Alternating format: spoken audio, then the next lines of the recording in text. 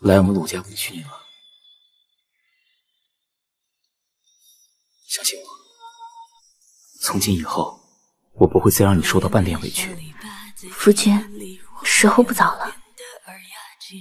夫君。啊。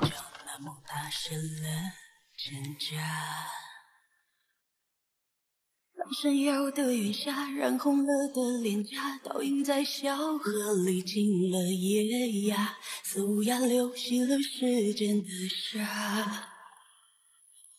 岁月第38年的残霞，夫君，我为你宽衣吧。相望于天涯。心在第38年的盛夏，一声滴答滴答，融进了繁华。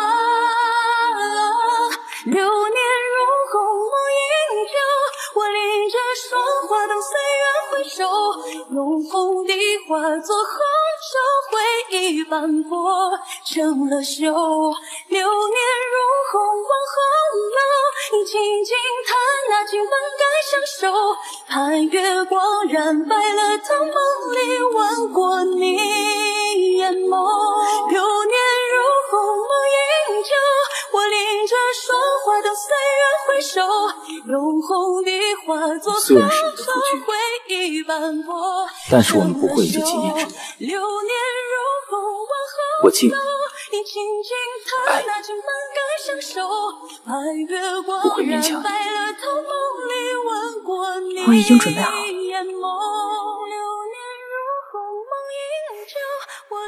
现在什么都不要想了，好好睡一觉，我就在这旁边守着你。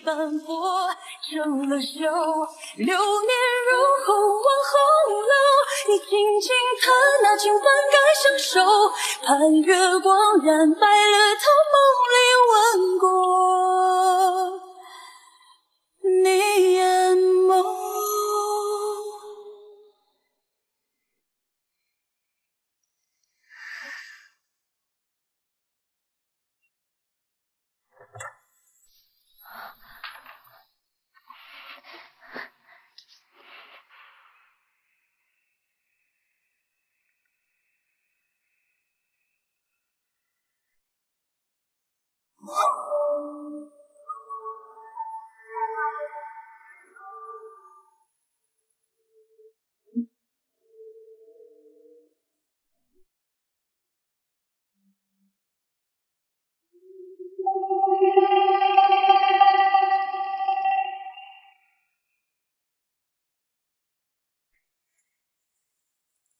明山，你来啦。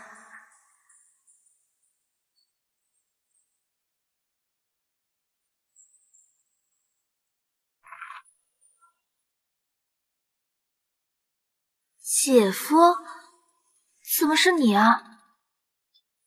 从今天起，我不但是你的姐夫，我还是你的夫君呢。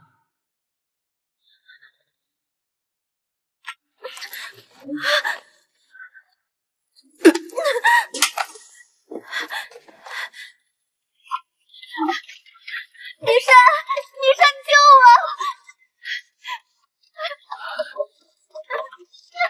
明山，明山！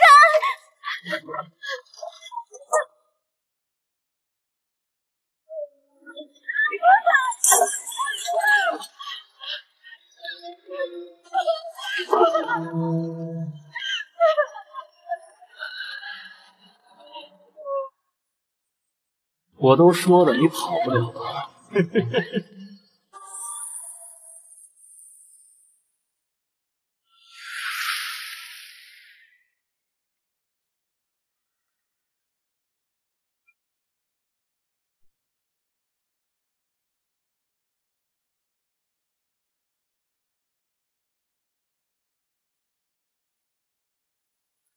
妍儿，该喝药了。姐姐，我不想喝了，太苦了。人活着哪有不吃苦的？姐姐，我不想活了，我很累了。你说什么呢？你不累吗？好你个金玉红，啊，那是上官大人，我安排你过去，你不知道是什么意思吗？啊！朱老板，那些男人的心思我都懂，你的心思我也懂，可我不想那么做。哎呀，什么意思啊？啊，翅膀硬了是吧？前2天呢，七凤楼的张老板跟我说，他想跟你谈谈。哎呀，哎呀，行啊，威胁我是吧？你甭管是醉香居还是七凤楼，就你一个唱小曲儿的，能挣几两碎银子呀？能救你妹妹吗？啊！我可跟你说，今儿我可见宋大夫了，人家看在我老朱的面子上答应出诊，但是你知道人家出诊多少钱吗？你是要你的脸，还是要你妹妹的命？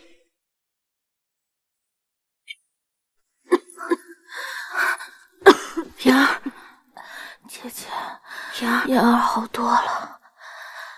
朱老板，医院这点小病，还不用宋大夫这种名医来给我治。多谢朱老板。哎呀，真是姐妹情深啊！要脸是吧？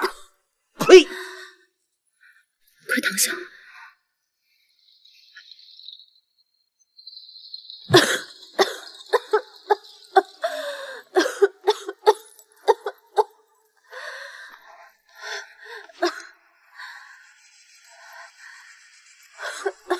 你再睡会儿。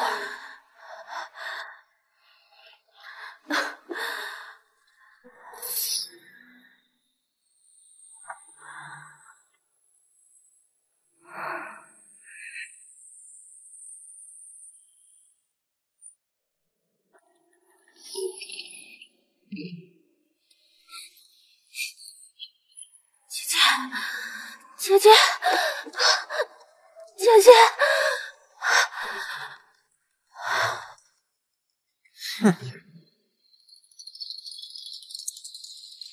哎，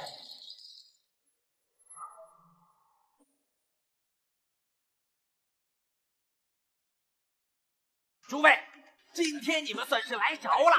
这个红姑娘啊，可是我这儿的头牌，当世名伶，艳压群芳啊。今天你们其中一人可以跟她共度良宵，就看你们谁能把握住这个机会了。我出黄金100两。哎呀，好，你们谁出的价格高，这红姑娘就属于你们的了。我出黄金1000两。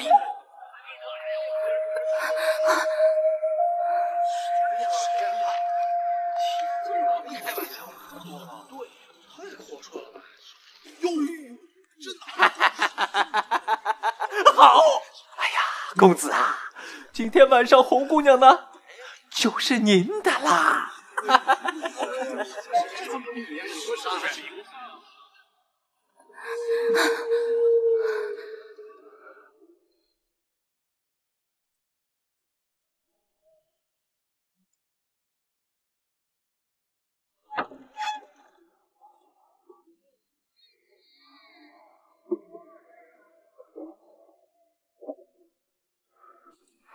是你啊！想不到玉红姑娘还记得我。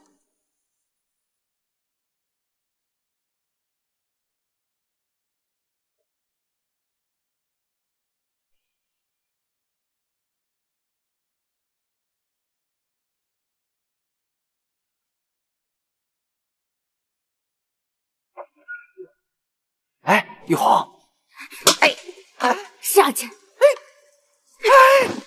你还要闹到什么时候？你看，那谁？哎，别激动，那宋大夫不是给你妹妹那儿看着呢吗？哎呀，我跟你说句掏心窝子的话呀，你看卢老爷那儿呢，已经迈了第1步了，那能迈第1步就能迈第2步了，你得为你妹妹以后打算。哎，宋大夫，他怎么样？没救了。宋大夫，你这么有名，一定有办法的。准备后事吧。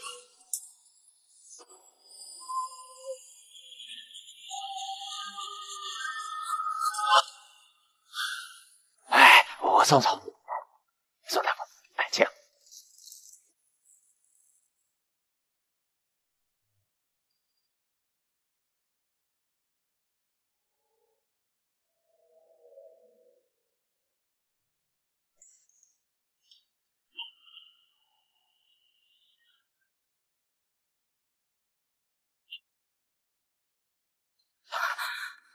妍儿，妍儿，哎，你醒了？我妹妹呢？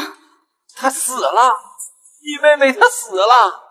那宋大夫不是说的很清楚吗？啊！哎呀！你干什么？你疯了你！他死了，我们就一起去陪他。他没死啊！他被丢在乱葬岗，还有一口气。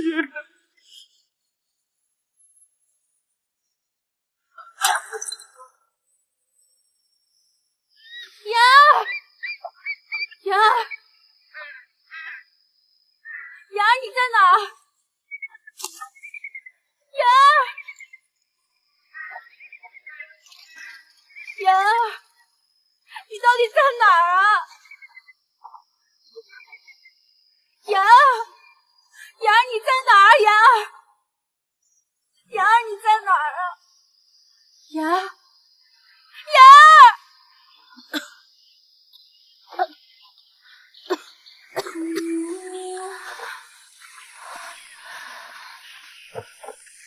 妍儿，妍儿，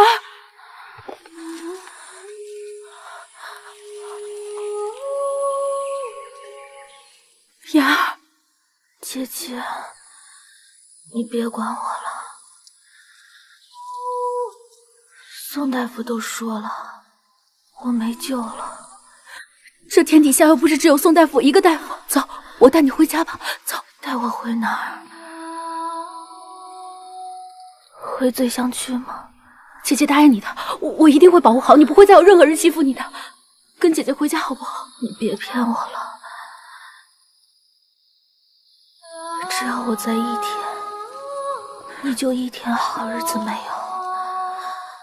你别管我了，你走吧，我们离开这好不好？走吧，妍儿。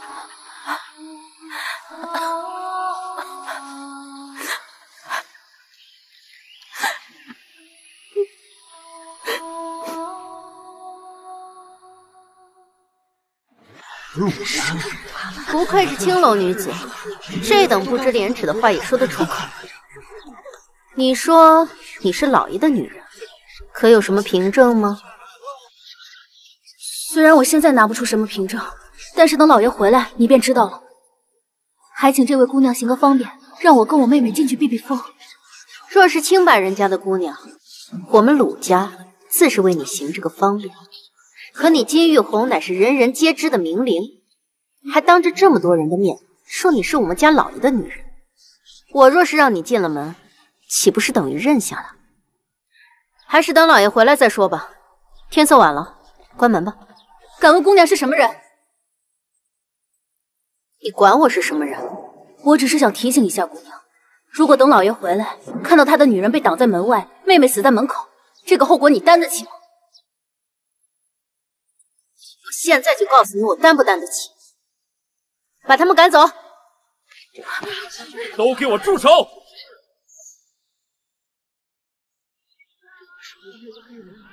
你个下人，你担得起什么？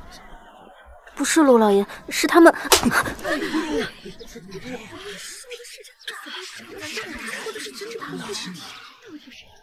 我告诉你，烟雨，金玉红，她就是我未过门的夫人。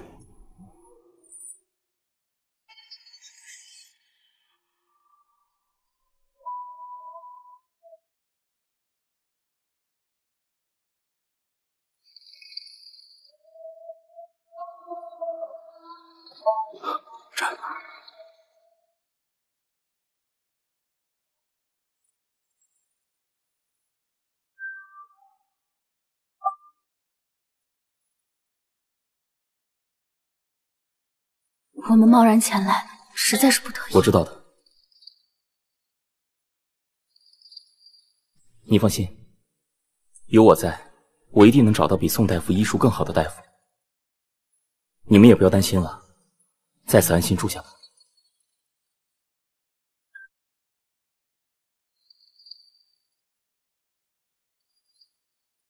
你们务必要照顾好二位姑娘。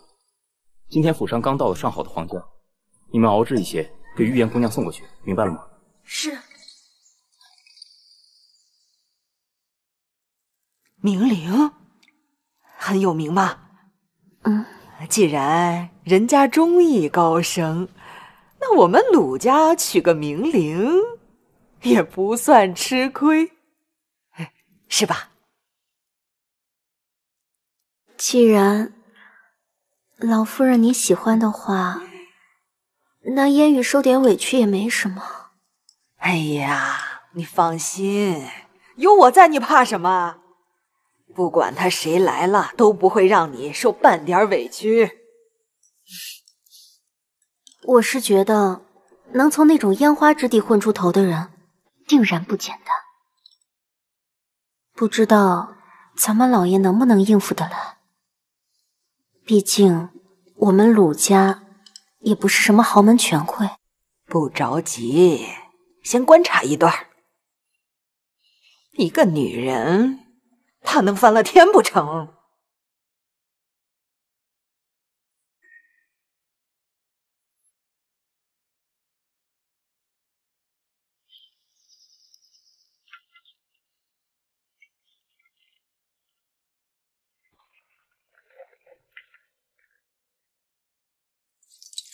你在干嘛呢？老夫人的房间打扫过了吗？还不快去！不愧是那阿扎地方出来的人，一点规矩都没有。来了也不知道先去拜见一下老夫人。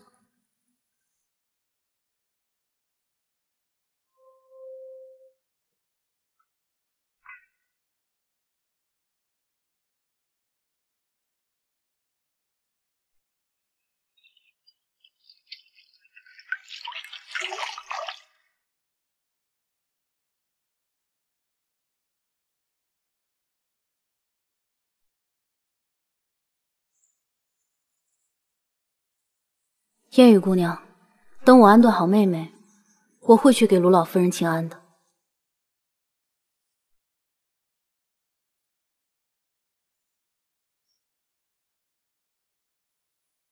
听说你的妹妹刚从乱葬岗里爬出来，费什么劲儿啊？我很快就会把她送回去的。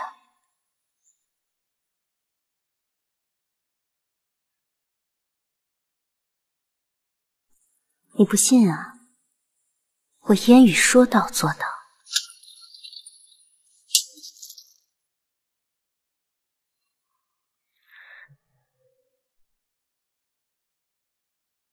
我不过是让他去见见老夫人，不见就罢了，何必这么欺负我？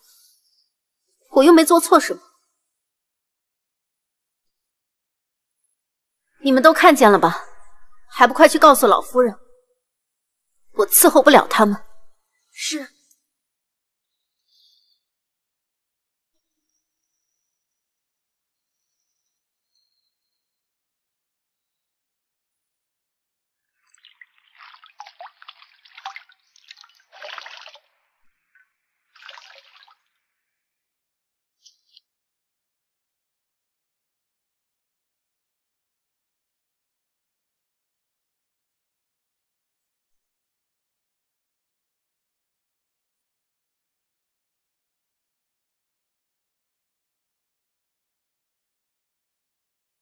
姐姐，你醒了？这是哪儿？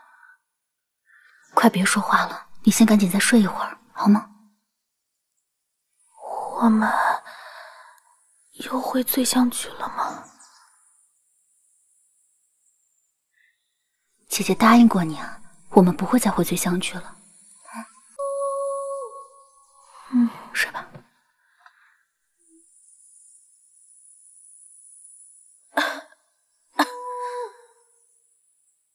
何安，累吗？老爷，去哪儿？醉香居。老爷变卖了3间店铺，已经去醉香居赎人了。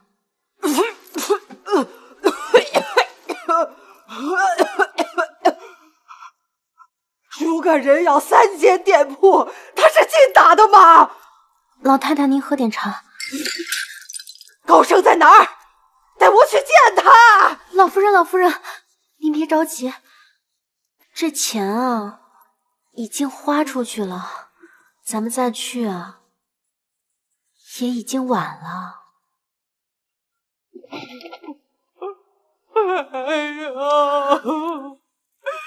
这个败家子儿啊，卢家要被他败光了。老太太，还有一件事儿，我不知当不当讲。你说，你说。早前，老爷为了买他的处子之身，已经花了1000两黄金了。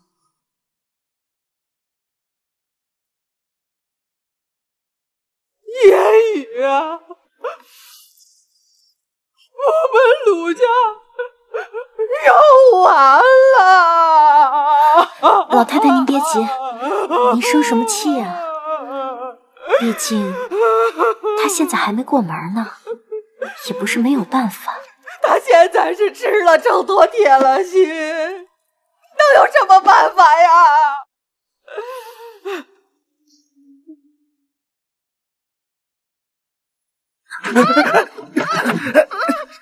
这能行吗？你还信不过你烟雨姐吗？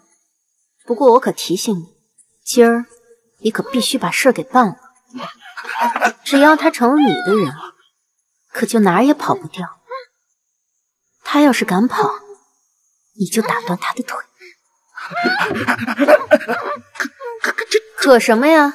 出了什么事儿，有你烟雨姐兜着。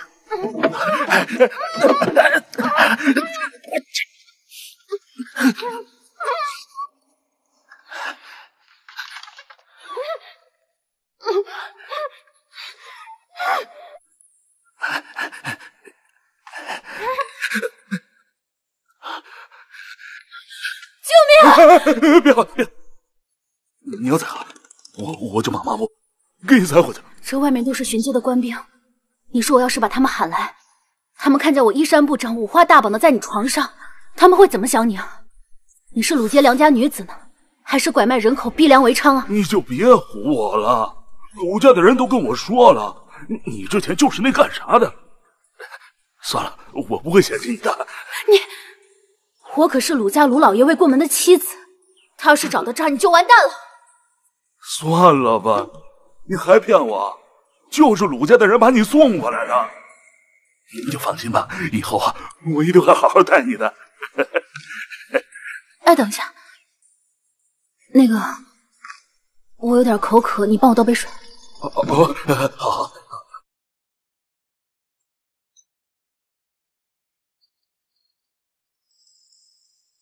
你放哪吧？放哪？好。我还想洗把脸，你帮我打盆水吧。好。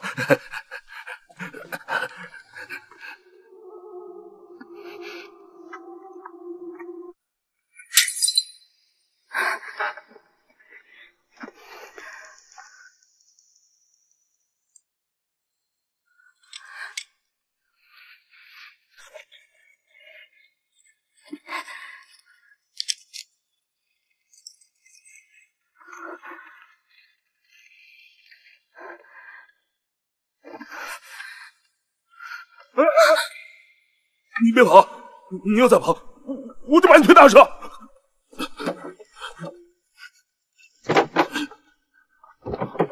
你说你也不像一个坏人，你为什么一定要欺负我这个弱女子啊？你别跟我说这些没有用的。今天你要敢走出这个家门，我真把你腿打折。怎么吵吵闹闹的不让人睡觉了？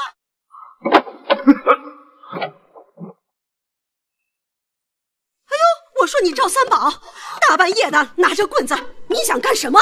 奶奶，事情不是你想那样的，她是我媳妇儿。我不是。啊！你小女人想疯了吧？我今天打死你个混账东西！我打死你！别打！别打了！是鲁家的人跟我做的媒，不信你问他们去。鲁家谁给你做的媒？说。是鲁家的烟雨姐姐。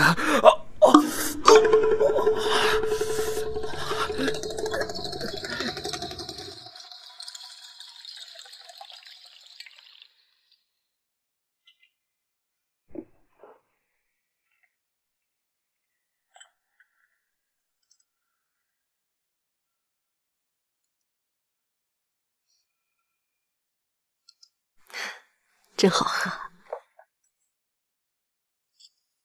奶奶，这是我的一点心意，请您收下。你真是个好姑娘。赵三宝那个混账已经去通知你夫君了，应该很快就会到。你也不要记恨那个傻孩子，可千万不要去报官呐，他不是个坏人。玉红，玉红！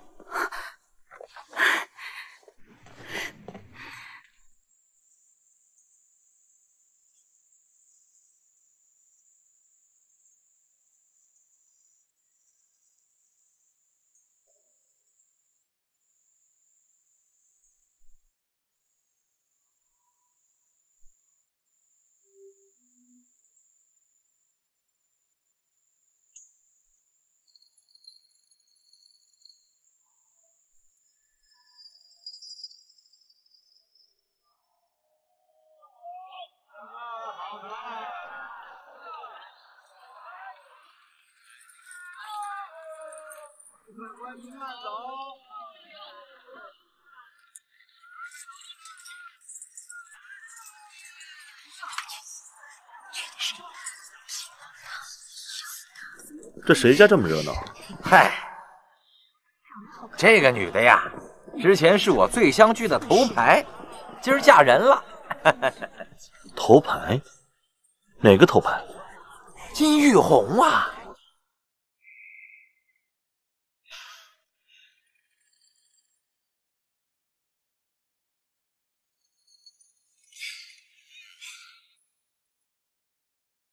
玉红姐姐，你别谈了，上官公子要跟你说句悄悄话，你就过来嘛。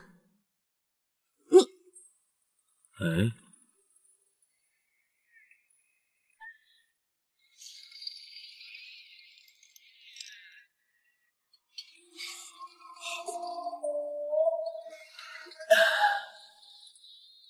当真是今夜闻君琵琶语，如听仙语耳暂明。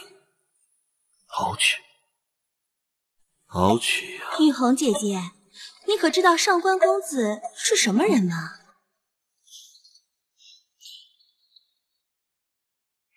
追求他的贵公子特多，哎，他就看上鲁家了。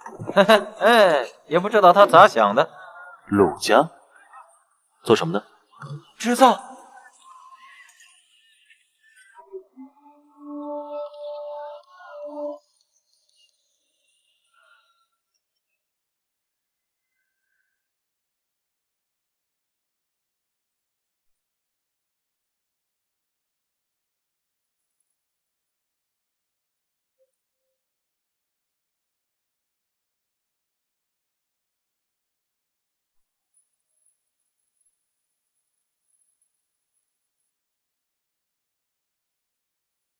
事到如今，玉红到底是被谁卖出去的？我就不再追究了。但今天是您儿子的大喜之日，您不出席是想让儿子难堪吗？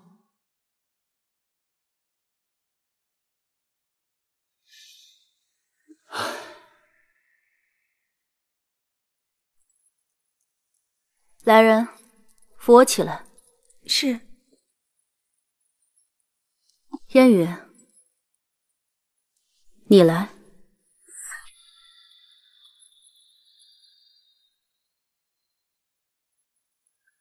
我还真是小瞧了你，你可真有对付男人的本事。这鲁家的规矩可得好好立一下。一个下人也敢对主子这么说话？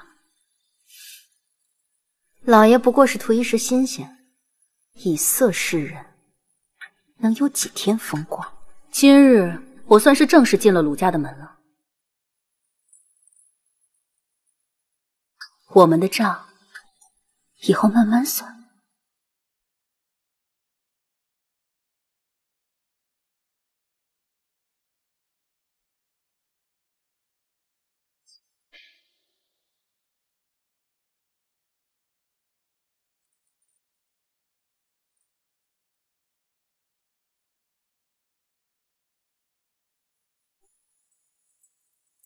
夫君，该给老夫人敬茶了。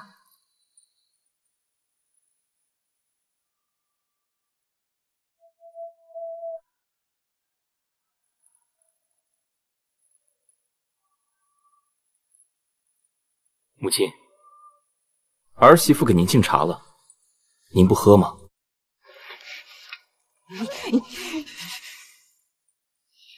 再不喝茶可就要凉了。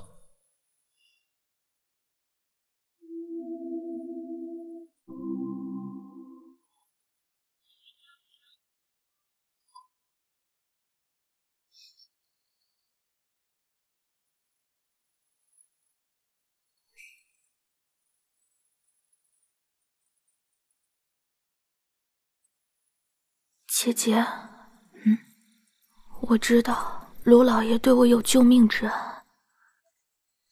也看得出来他是真的心疼你。可是姐姐，你真的想嫁给他吗？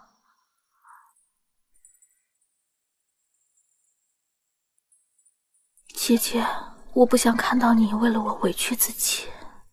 傻妹妹，我能遇到一个这样疼我、知我的夫君，这难道不是我最好的归宿吗？可是姐姐，你真的放得下六公子吗？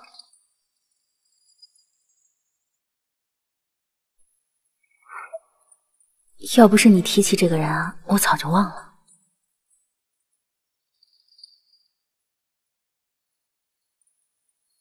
老夫人，地上凉，您起来吧。哎呀，真是娶了媳妇儿忘了娘啊！老夫人，老爷现在已经当家了，有自己的脾气了。您虽然是他的母亲，但也要注意说话的分寸。听说老爷前些日子派人去收拾乡下的祖宅了，这祖宅都多少年没人住了，您说他这会儿收拾会是什么意思啊？你的意思是，他要把我们娘俩赶回乡下去不成？不会的，老爷对您这么孝顺，肯定不会做到这一步的。他敢！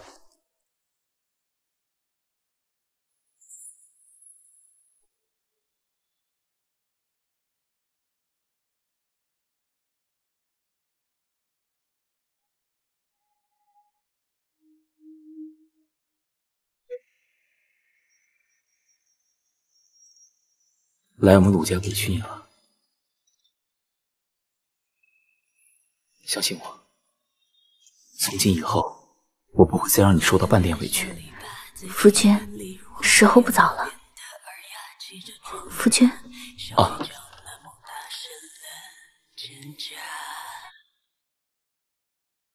闪耀的云霞，染红了的脸颊，倒映在小河里，进了夜呀，似乌鸦流洗了时间的沙。岁月第38年的残霞，夫君，我为你宽衣吧。相忘于天涯。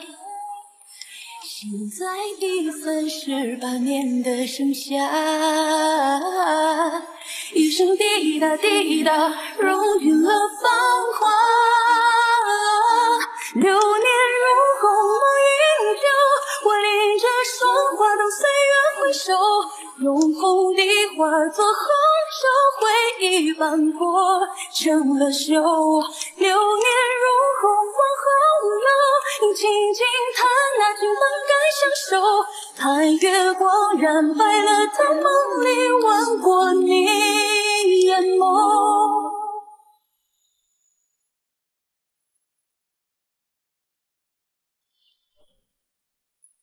虽然是你的夫君，但是我们不过也就几面之缘。我敬你，爱你，不会勉强你。我已经准备好了。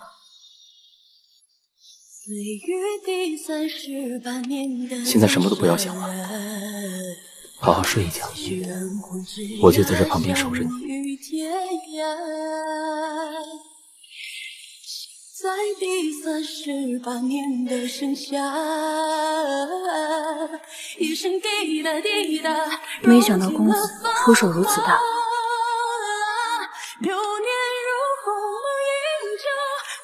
千两黄金对我而言也不是小数，但是我不能看你说话。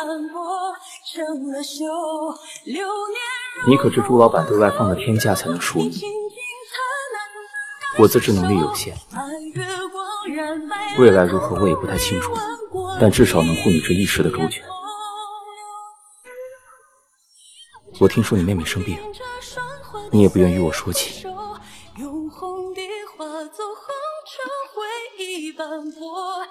我这里有颗人参，不知道能否派上用场。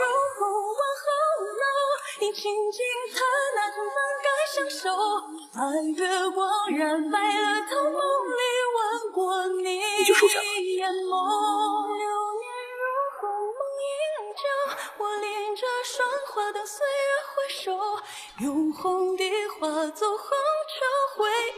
今晚我定不会让你受到任何人欺负。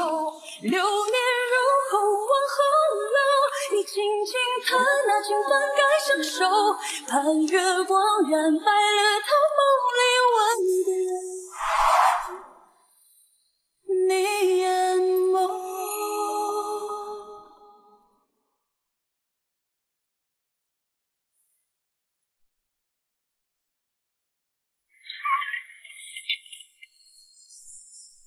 又给我烧了！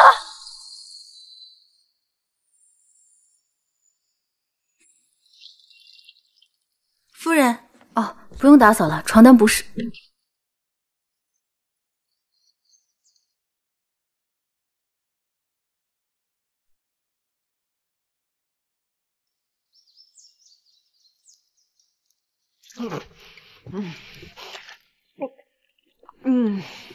老夫人，什么玩意儿这是？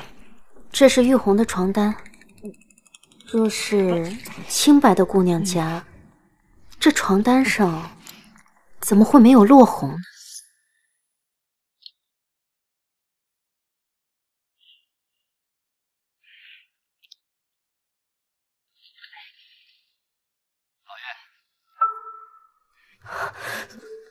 老夫人，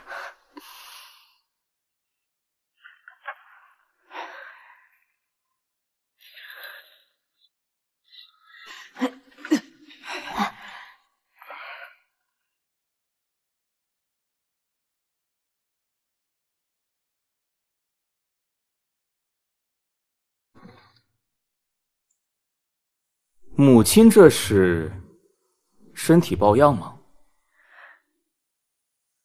老夫人，她胸口有些不舒服。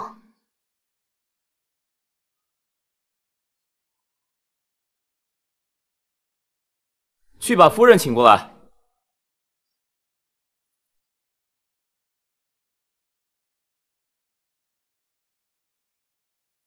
早饭怎么还没有送来？老夫人不让备这边的饭，她说您要是想吃的话，就去和下人一起吃。知道了。夫人，老爷有请。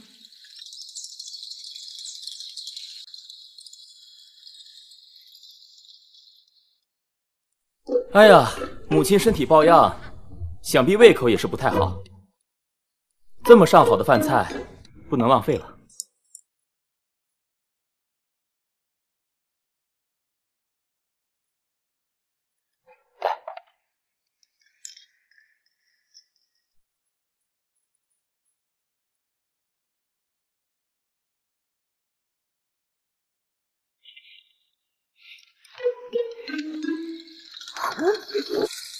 你有什么资格吃饭？你这个不守妇道的东西，竟然敢跟人私通！哦，那您倒是说说，我跟谁私通了？还不是那个挑粪长工！都说了不再追究此事了，你还非要提？行，那我问问你，究竟是何人给您出了下三滥的主意？说呀，您不说话，难道这个人是您自己吗？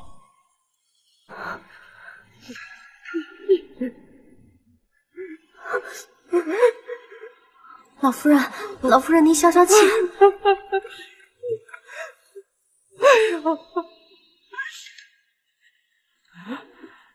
老爷，老夫人她身体确实不太舒服，要不您还是别为难她了吧。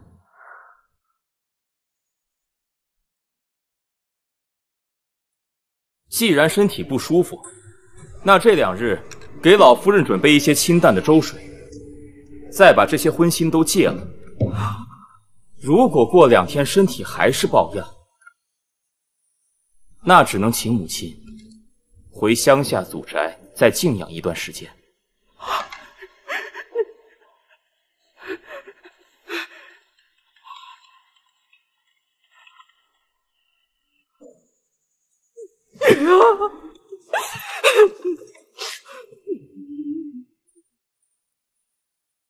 慢点吃。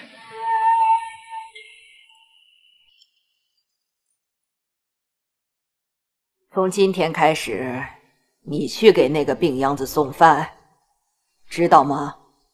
是。这是老夫人赏给你的。这是湿的呀。以后你每晚都要盖这样的被子，窗户也要打开。怎么，还不情愿吗？跟你同屋的那些姐妹们全都盖这样的被子，现在心里好受些了吗？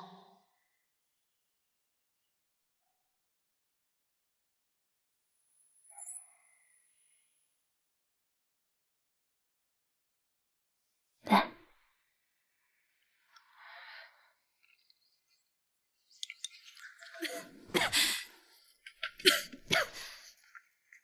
来，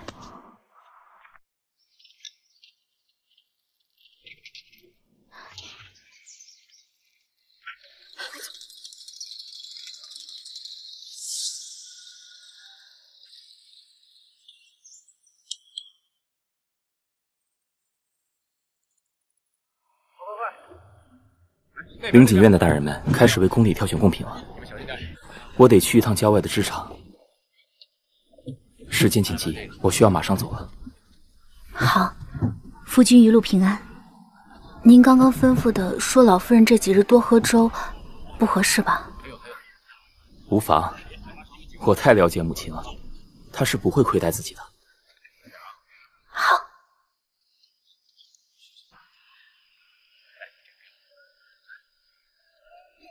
这2日照顾好自己，我过2天就回来。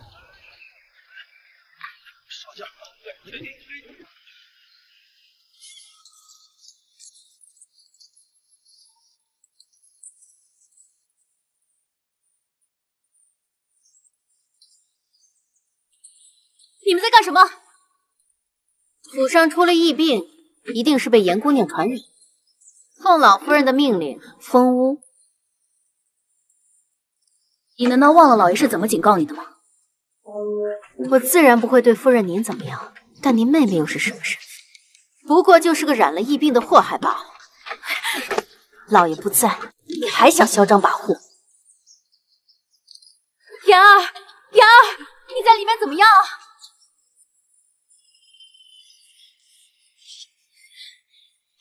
快跟我出去，姐姐！妍儿，姐姐一定救你出来。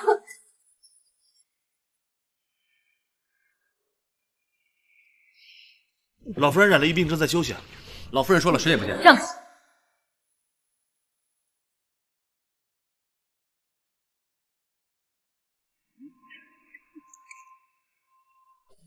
老夫人，您真是病得不轻啊！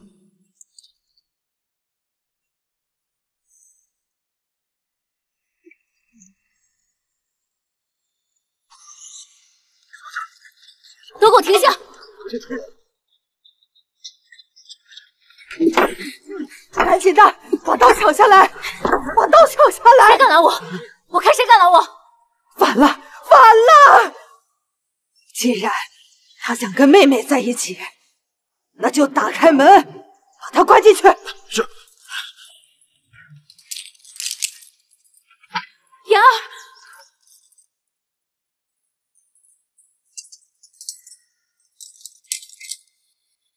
来来来，来，喝，喝。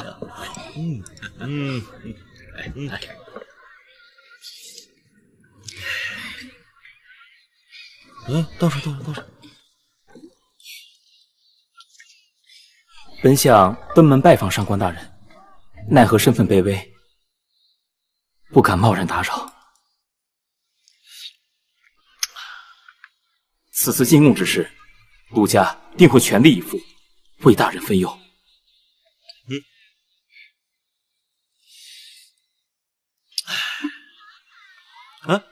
来了，坐，喝一杯。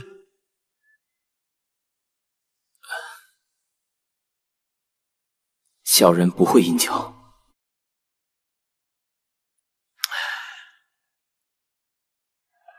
哎，听闻鲁公子近日有门好亲事，谁来着？是醉香居的金玉红。金玉红？哦，金玉红啊，好。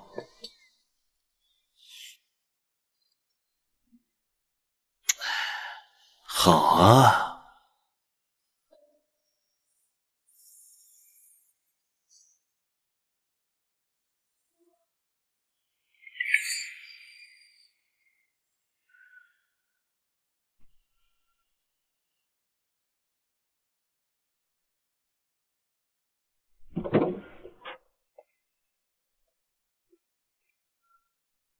预言他怎么样了？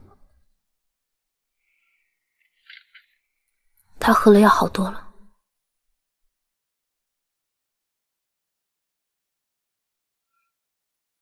夫君，鲁家真的能容得下我们2个人吗？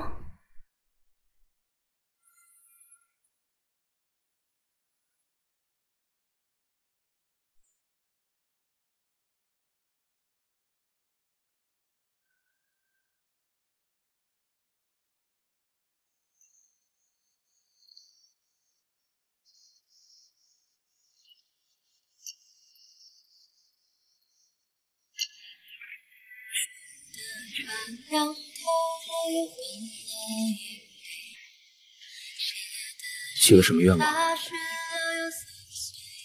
我许的是愿夫君和妹妹能够一切顺顺利利，平平安安。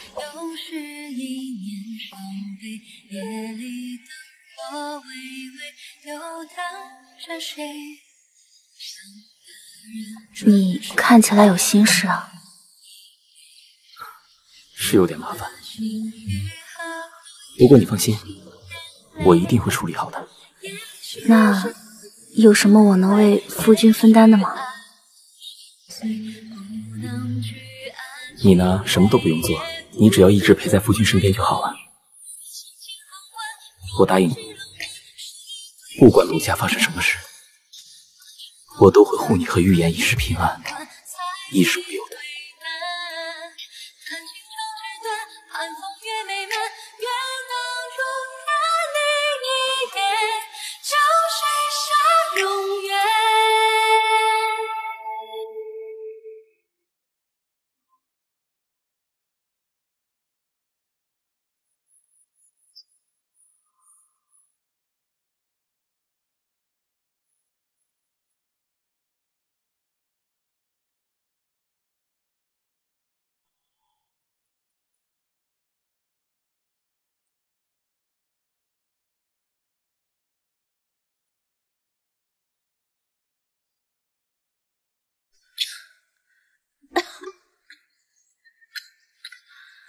你醒了？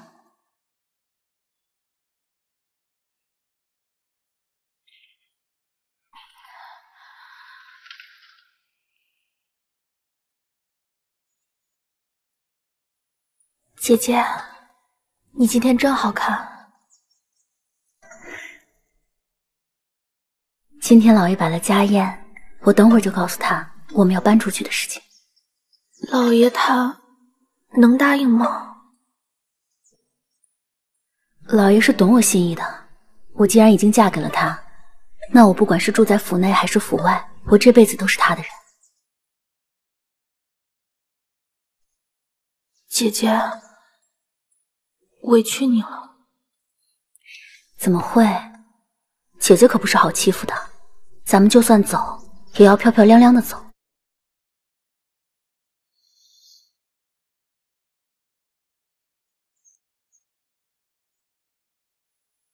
姐姐，你这个绣的这么好看，是要送给姐夫的吗？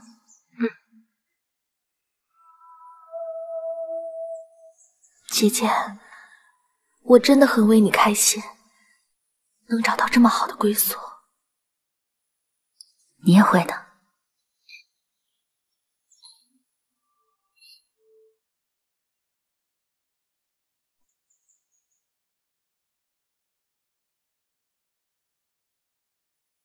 夫人，这是老爷为您准备的新衣服，快换上吧。不急，你先去厨房帮我看看严姑娘的药。不行，老爷吩咐了，要好好为夫人打扮一番呢。你别紧张啊，我现在就去换，不会为难你的。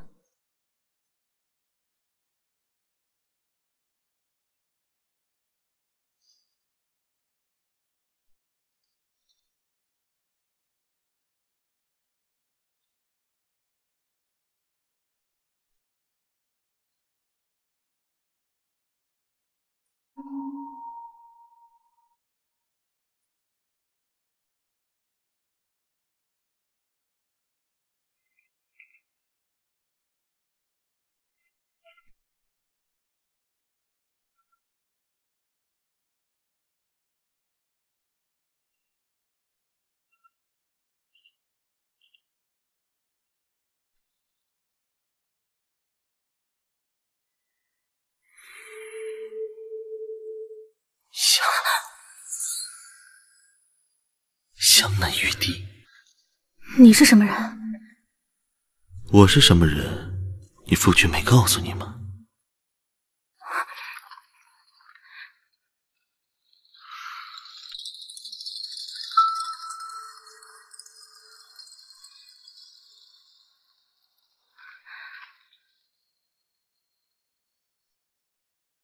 夫君，今天晚上不是家宴吗？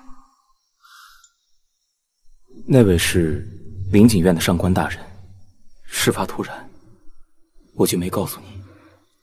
那个大人让我有点不舒服，要不然还是先回去吧。玉红，上官大人对鲁家真的很重要，你能陪着夫君度过这次难关吗？那需要我做什么吗？你什么都不用做，你只要相信夫君就好了。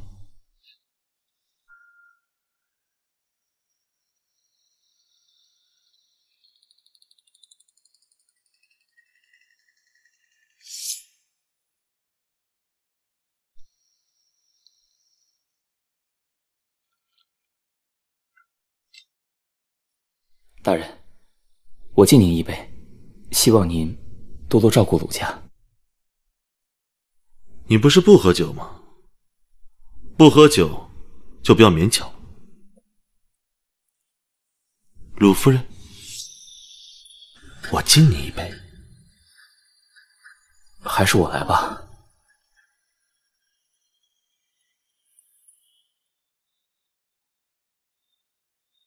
啊，上官大人，我敬你。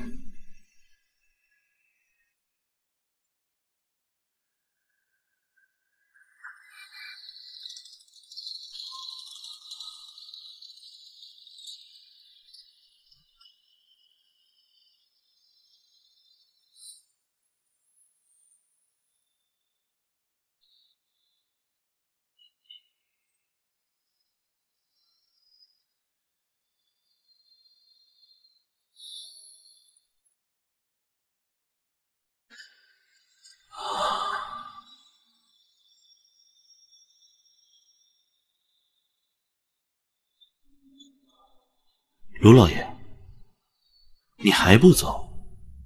难道是想看本官办事吗？大人，这金玉红可是花费了我不少心思啊。你可真下本啊！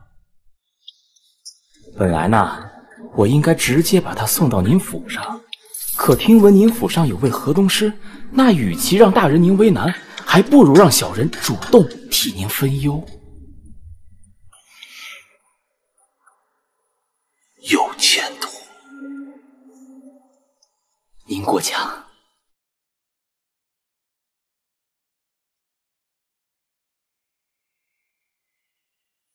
大人，时间不早了。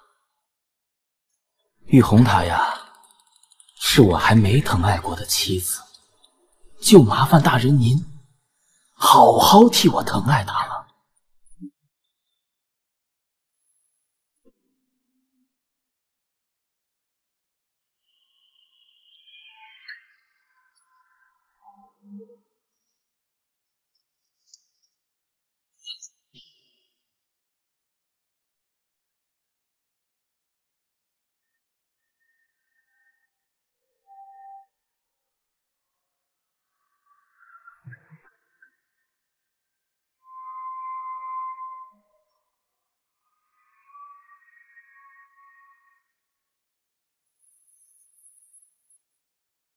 想。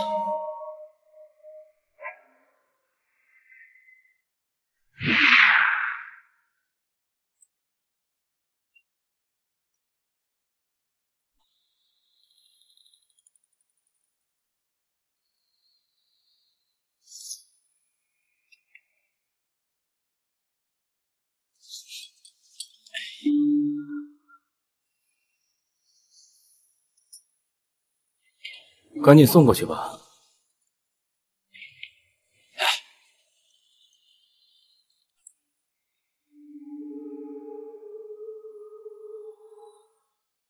赶紧给处理了吧。怎么处理啊？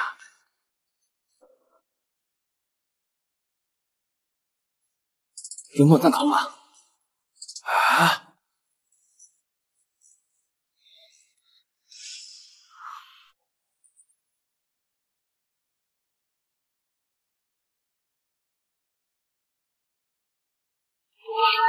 妍儿，妍儿，你相信姐姐，妍儿没事的。妍儿，妍儿，妍儿。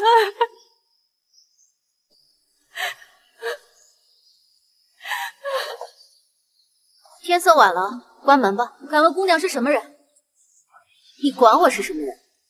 我只是想提醒一下，如果等老爷回来，看到他的女人被挡在门外，妹妹死在门口，这个后果你担得起吗？我现在就告诉你，我担不担得起。把他们赶走。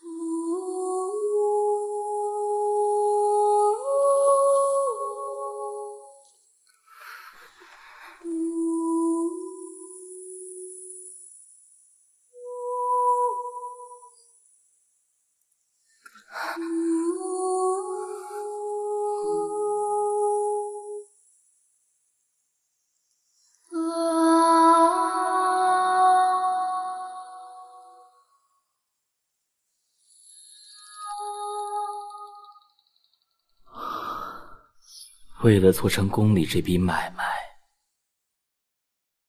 我付出了多少心血呀！结果你就这样糊弄我？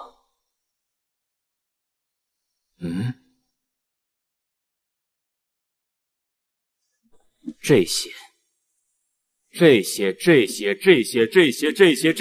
有这些都不行！必须得给我拿最好的样品过来。要是出了问题，我唯你是问。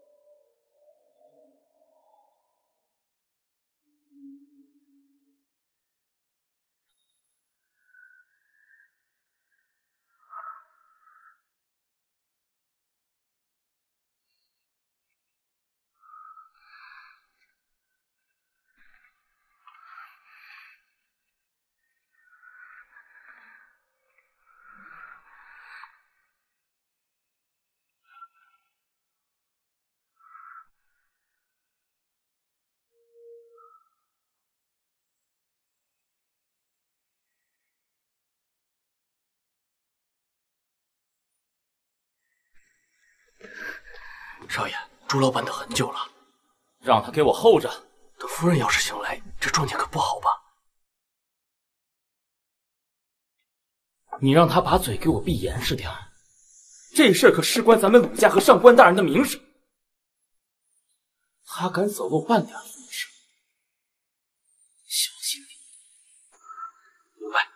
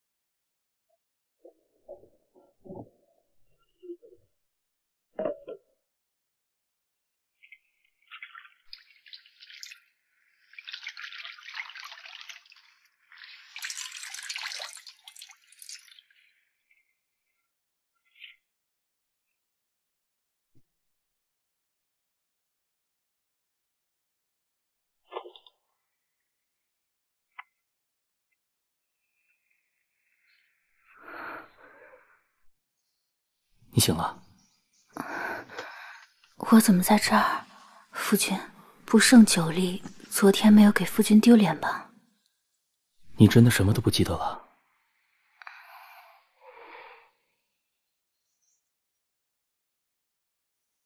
那衣服是谁帮你穿上的？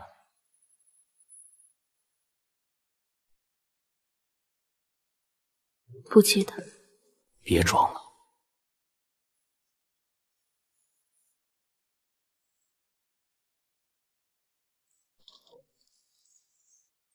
你为什么要骗我？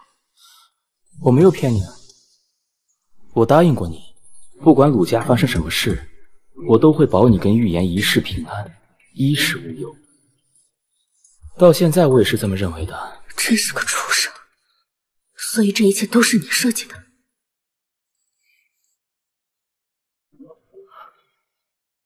看来你什么都知道了，那我也就不多费口舌了。说吧，你现在打算怎么办？放我们姐妹离开。不可能！你还想怎么样？你是我鲁高深花费万两黄金从醉香居赎回来的，也是我明媒正娶有一纸婚书的侧室。你能去哪儿呀？你呀，就在我鲁家好好待着，保佑我鲁家财源广进，顺风顺水，这样对大家都好。你再好好休息休息吧。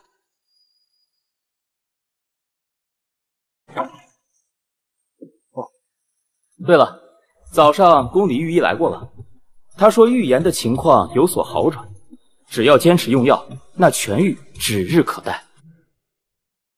你知道这是一笔多大的开销吗？不过没事儿，夫君啊，这点钱不在乎。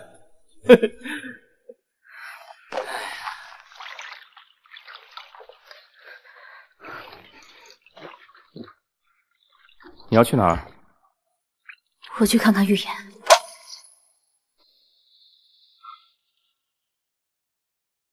你进门这段时间，夫君是太宠爱你了，以至于都冷落了老夫人。你作为鲁家的心腹，可不能恃宠而骄啊！也是时候该向老夫人请安了吧，尽点孝心了吧。来人呐！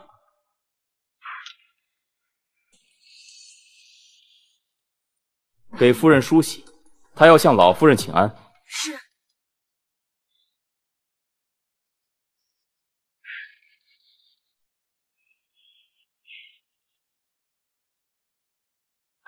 哟，太阳打西边出来了，你来给我请安，我可担不起哟。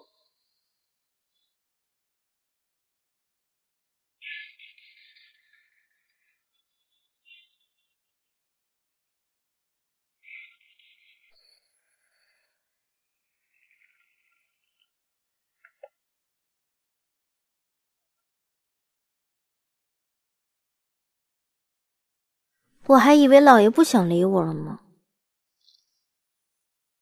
叫什么老爷啊？从小到大不一直都叫我哥哥吗？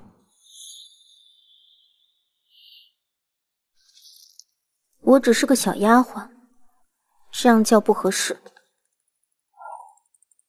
来，我的小烟雨，是怪我之前一直冷落了你。大白天的，别这样，让夫人看到，又要说我不懂规矩了。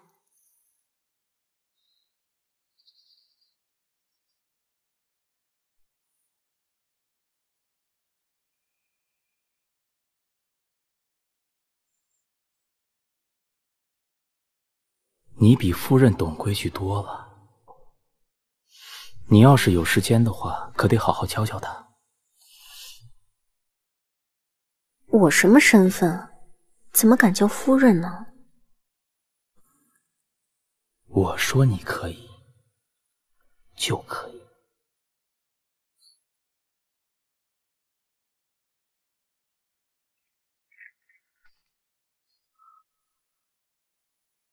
老爷，老爷，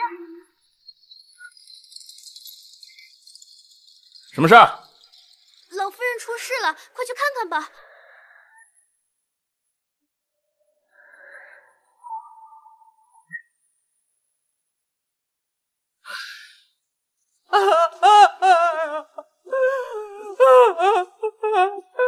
儿啊，这一次你可不能再纵容他了。你看你都把他惯成什么样了？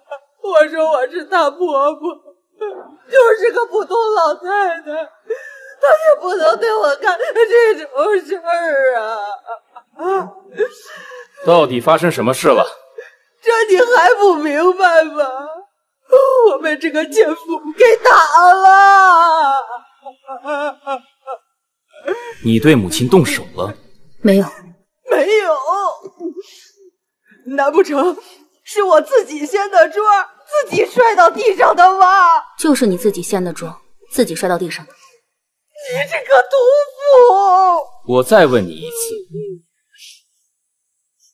你到底有没有对老夫人动手？没有。哎呀，我都这么大年纪了，你也下得去手啊？你还是人吗？你这个毒妇，毒妇呀！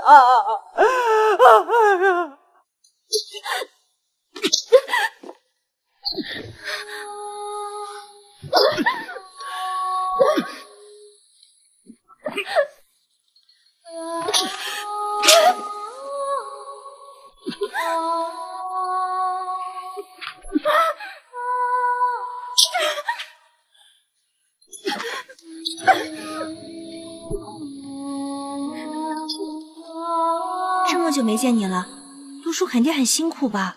都瘦了。多谢姑娘关心。有没有给我们带什么礼物呀？有礼物了。小生惭愧，竟然忘了这种大事。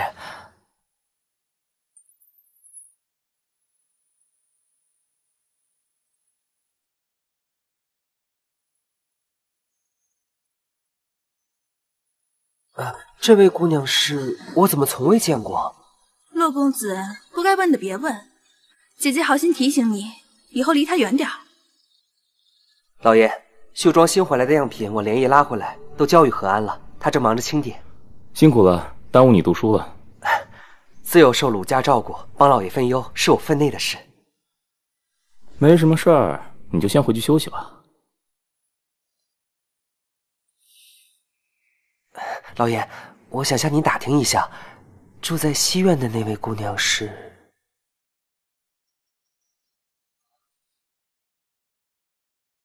哦，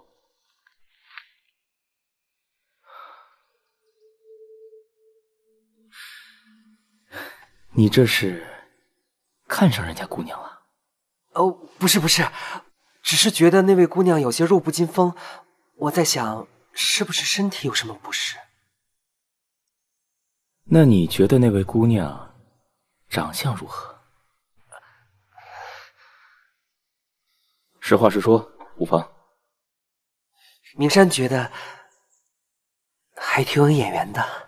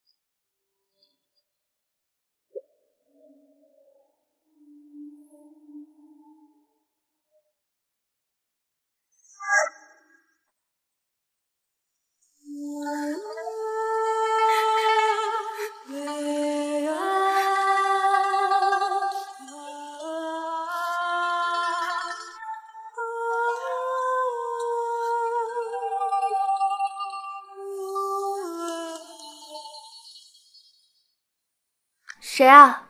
我。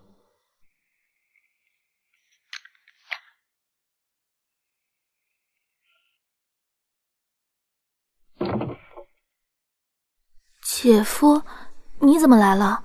姐姐呢？啊，她受了风寒，就先睡下了。那我去看看她。哎，你赶紧把药喝了，把身体养好，这才是正事。这可是你姐专门叮嘱过我给你准备，你要是不喝，我没法跟她交代啊。那谢谢姐夫。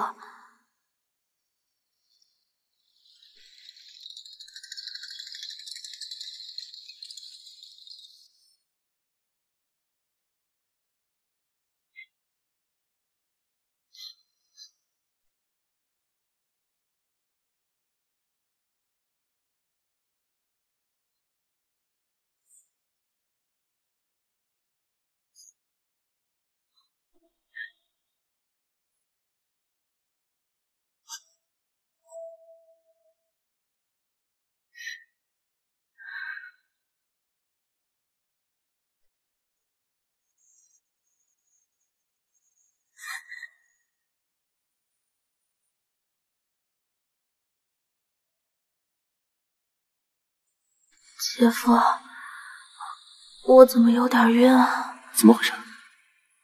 快躺下，让姐夫看看是不是加重了。是不是感冒加重了呀？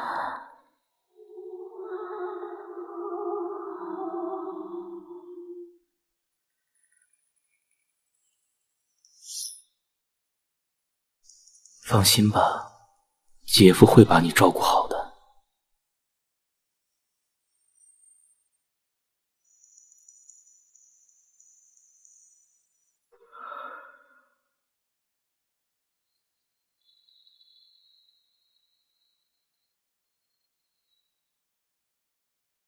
老爷，出大事了！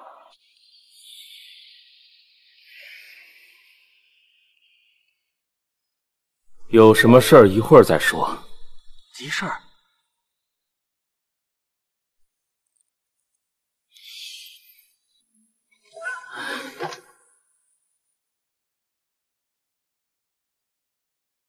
进来。这是明山今天送来的样品，灵锦院那边答复了，还是达不到宫里的要求。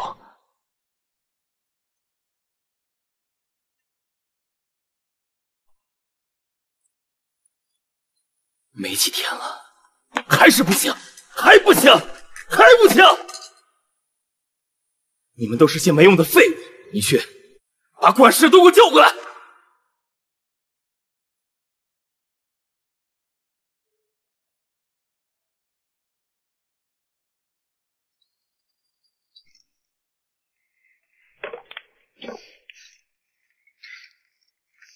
你想去哪儿？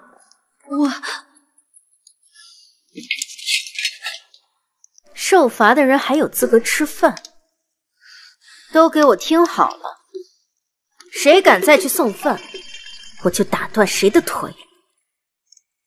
是。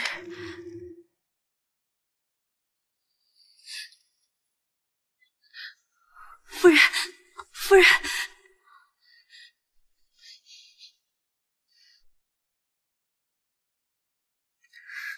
你怎么还敢来找我呀？不害怕他们打你啊？怕，但我来鲁家这么些年，只有夫人没有打骂过我。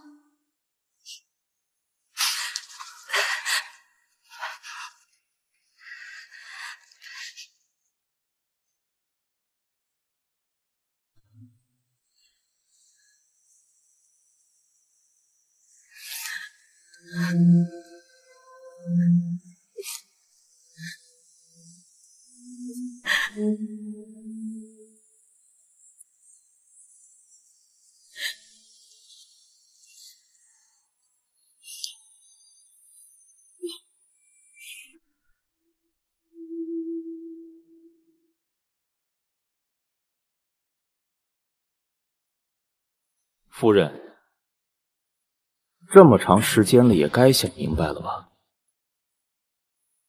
我再问你最后一次，你是不是动手打了老夫人？是。以后还敢吗？不敢。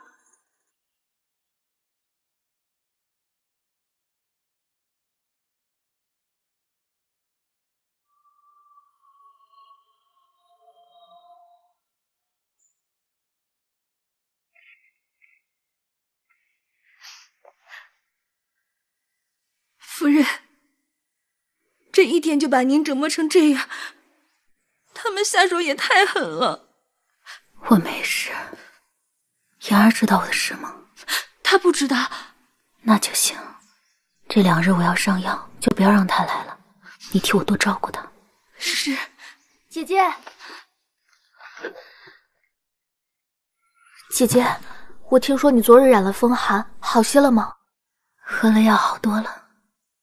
姐姐，我昨日听说姐夫布庄出了事，说是献给宫里的样品达不到要求，可是我看还没你绣的好呢。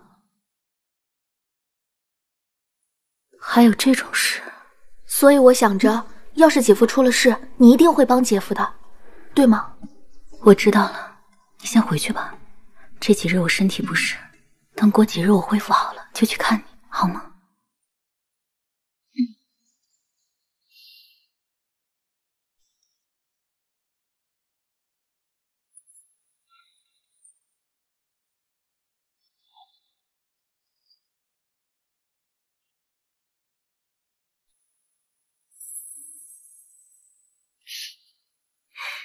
大男人怎么这般害羞啊？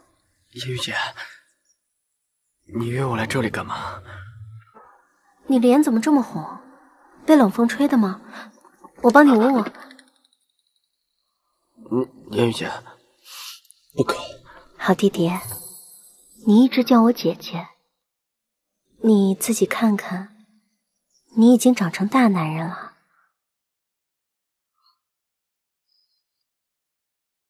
好弟弟，老爷忽然就不护着夫人了，还打了她，一定是发生了什么，对不对？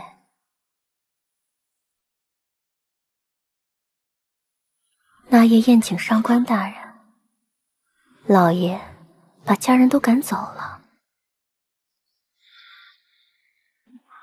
到底发生了什么？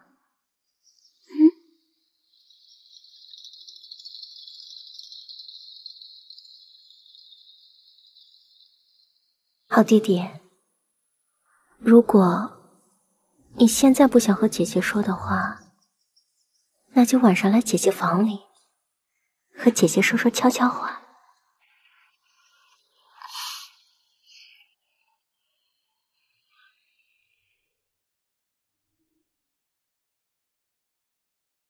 这可不是空穴来风啊，是有人确实看到了这件事情。不过我跟你们说这件事情，你们可千万不要说出去。烟雨姐，这些炭受了潮，用不了，能不能给换些新的？这些天气渐凉，夫人的身子还没好，麻烦您通融通融。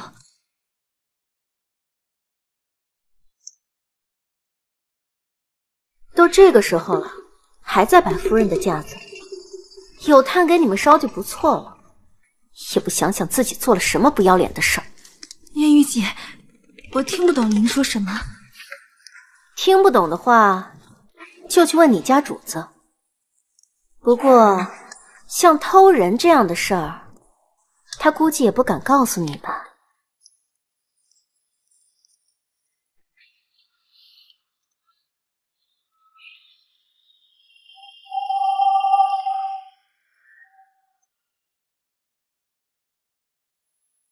夫人，这些炭都受了潮，也用不了，要不我都给扔了吧？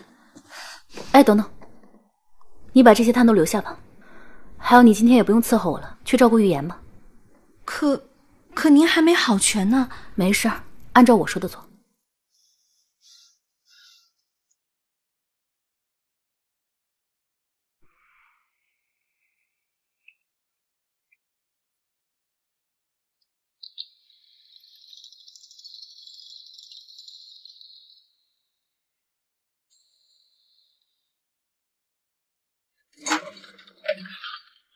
不知道有没有人啊？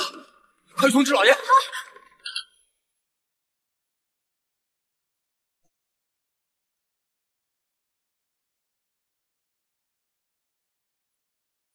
命啊！救命啊！夫人！救命啊！有没有人救我？这个炭有问题，我不行了！救命啊！救命啊！不然我马上想办法救你。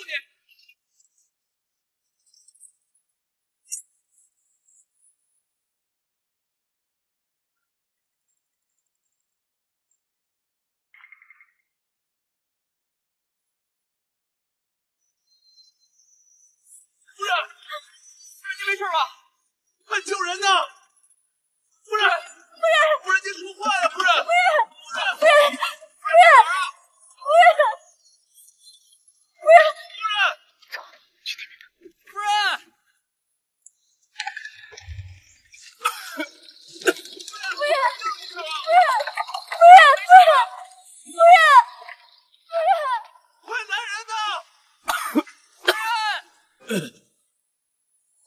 老爷，快去救人吧，不然会没命的！夫人，你在哪儿啊？救人，快去！好。老爷，夫人怕是不行了，都怪那些炭啊！炭有什么问题？那些下人们不知从哪里听来了一些肮脏的流言，诋毁夫人偷人，还说夫人不配用好东西，吃穿用住都是最下等的。夫人今日就是被他们谋害的。给我过来！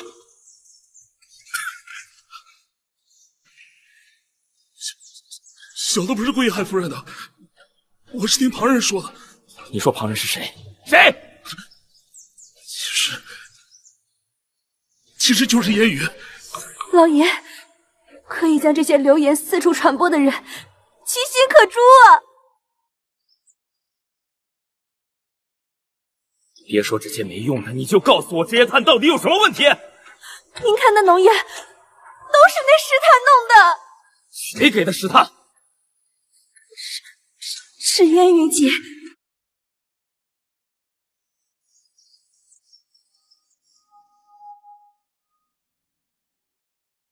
谋害夫人是吧？啊！你好大的胆子！不是，老爷，你听我说，我没有，不是，是他们诬害我，老爷。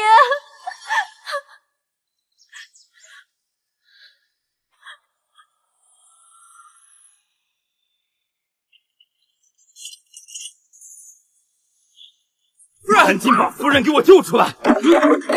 但凡夫人少一根汗毛，你们在座的都逃不了干系！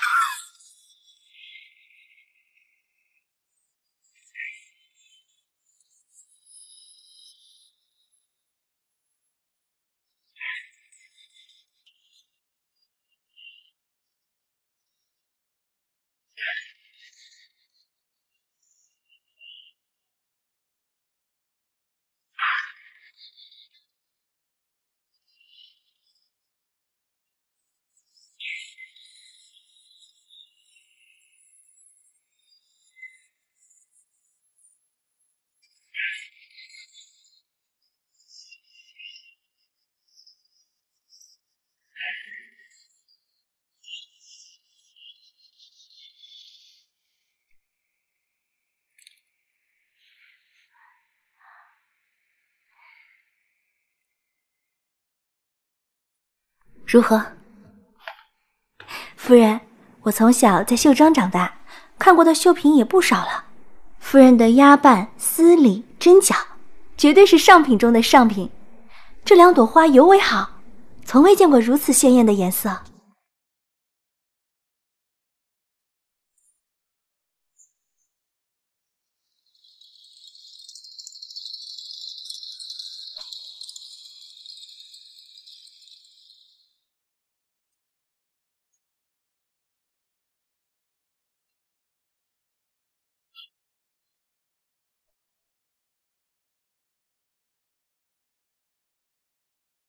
很疼吧？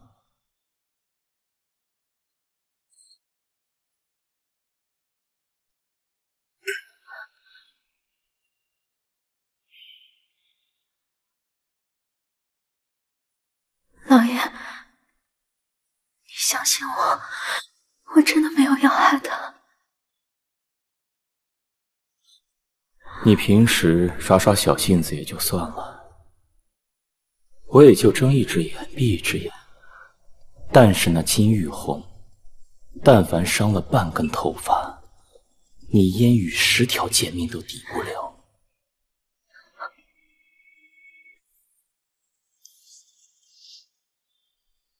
我本以为你还是挺聪明的，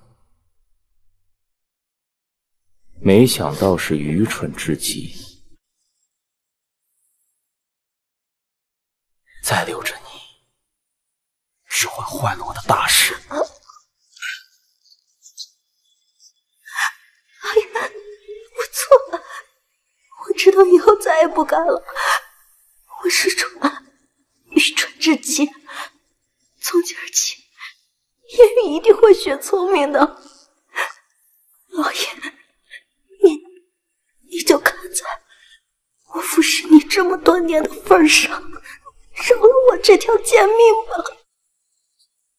你身边总要有个提及人，对吗？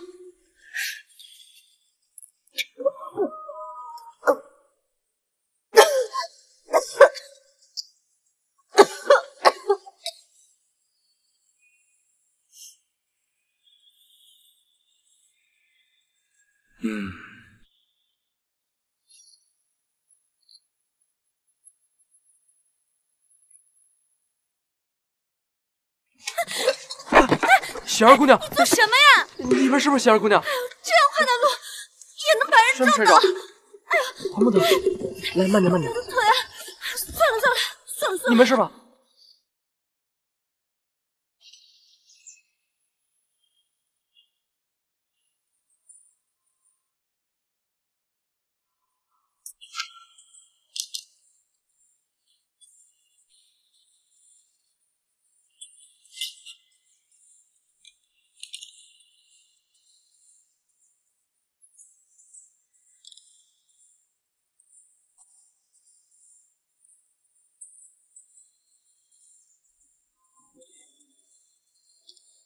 就他了。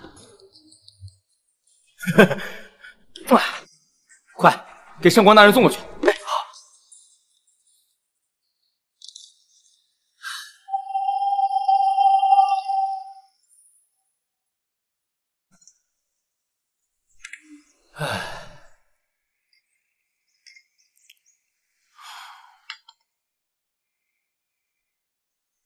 料子上面都瞧了。图样倒是很新奇有趣，他们很满意，可以大批量生产了。是。不过这宫里的差事可马虎不得。你也知道，出了一点差错，那要的可就是你我的性命了。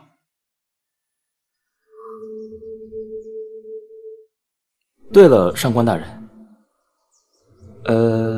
近几日我内夫人也是茶饭不思呀，也不知道她心里是不是记挂着谁呀？好了，今天来是说正事。为了嘉奖你资助寒门学子的善举，衙门送了副牌匾。多谢上官大人。此等大事，还是叫府上的人都来吧。都来，都来。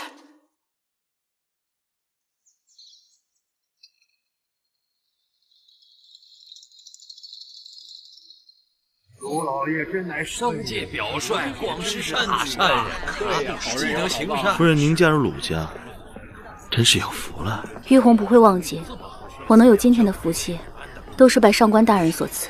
哎，能让夫人念念不忘，也是本官的福气。哈哈哈哈哈哈！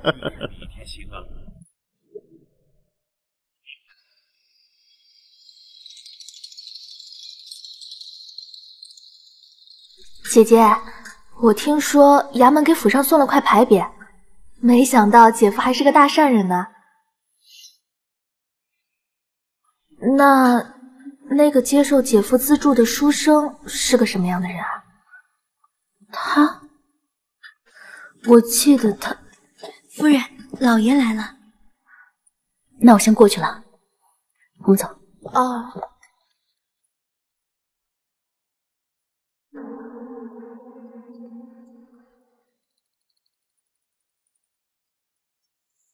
夫人，告诉你个好消息，织厂有喜事了，宫里呢下来了旨意，银子呀是拨到了林景院了。这多亏了上官大人平日对我鲁家的照顾。明日你便同夫君一起去上官大人府上拜会吧。啊，和宫里做生意风险也大吧？我听说误了几天工期也是会被怪罪的。何止是被怪罪，那轻则是锒铛入狱没收财产，重则会杀头吧？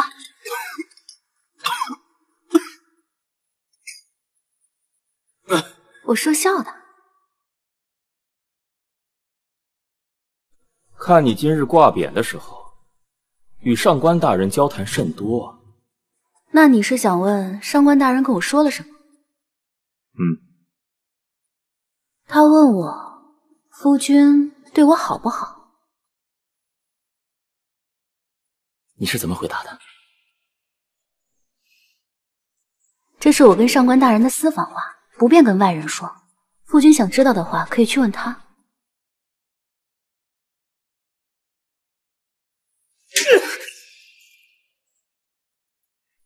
你现在是以为有上官远为你撑腰了是吗？我告诉你，你跟你妹妹生是我鲁家的人，死是我鲁家的鬼。哼！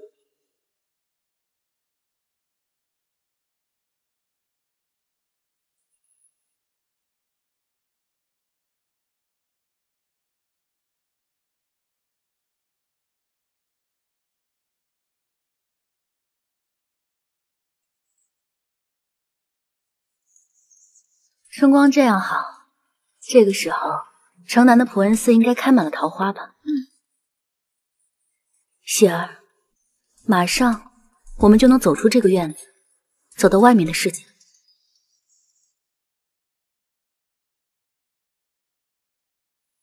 那样的布不是我们递上去的，里面那几处绣纹，我们绣不出啊！你再说一次，再说一次，什么叫不是你们递上去的？难道还会平白无故多出一块样品来吗？你这是要我的命，你这是要我鲁家的命啊！因为是要上供的御品，我们万万不敢疏忽。交给荷叶的时候，也是检查了好几次的。荷叶，我们可是当着您的面清点的，每一块样物都记录在册。册子我们都带着呢，唯独就是没有您挑了上成宫里的那块啊。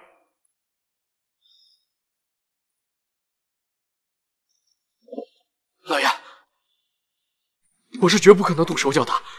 我是鲁家的人，也是职场的人，我万万不能拿自己的性命开玩笑啊！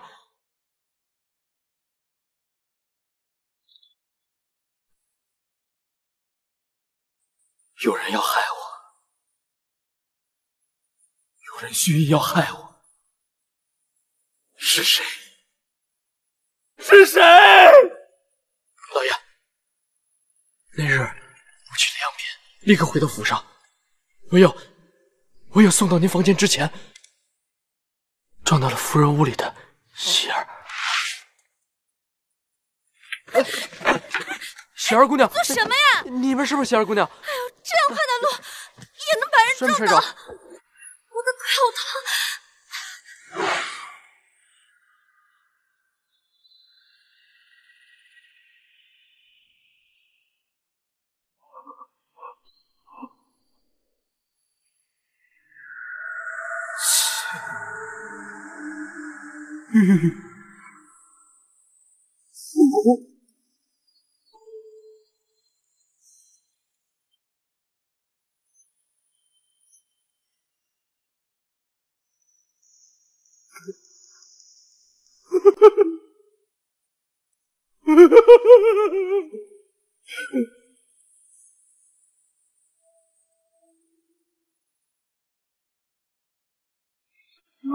老爷，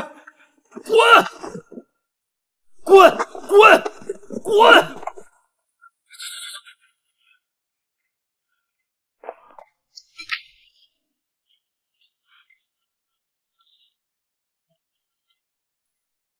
玉红，我错了，你帮帮我，你帮帮职场吧。是，我罪该万死。可是职场几千职工，他们是无辜的呀，他们还有妻儿老小。你为人那么善良，你忍心让他们陪我去送死吗？是啊，他们是无辜的，那我呢？我不是人，我是畜生，我是牲口，我是蝼蚁。玉红，但你知道我是怎么一步步走到今天这个地步的吗？那都怪上面那些当官的，他们吃人不吐骨头啊！我们鲁家几千口人，就指望着宫里那点生意。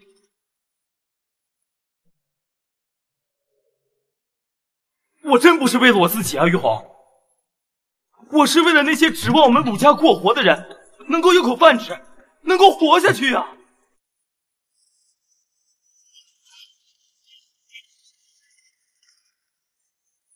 我求你了，你帮帮我行不行？你救救我行不行？你要我做什么都答应你。那你想让我怎么帮你啊？职场经营权给你，啊，全部职场经营权。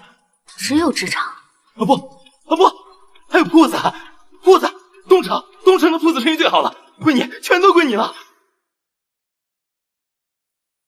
哎，喜儿，老爷刚说的话你都记下来了吗？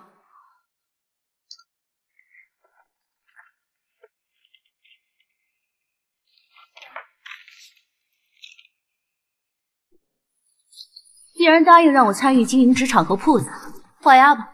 明天早上把房契和字据都送到我的房间。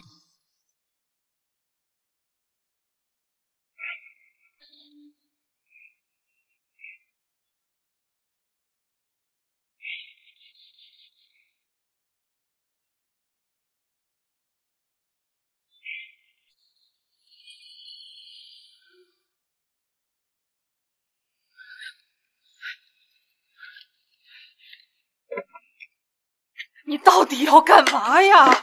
你如果不跟娘说清楚，我是不会把家底都交给你的。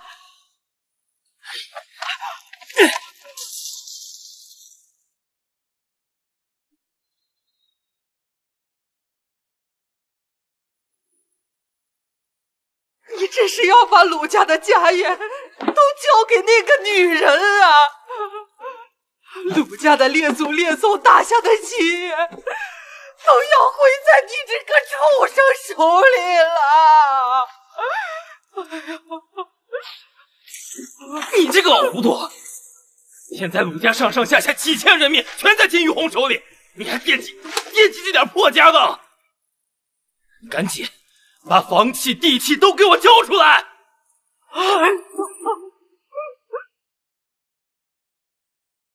我是死都不会交给你的！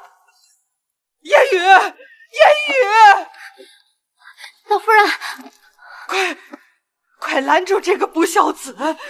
他这是要毁了鲁家呀！言语，老夫人家当到底藏哪儿了？你知不知道？言语是我从小养大的，他能帮你吗？我再问你一遍，你到底知不知道？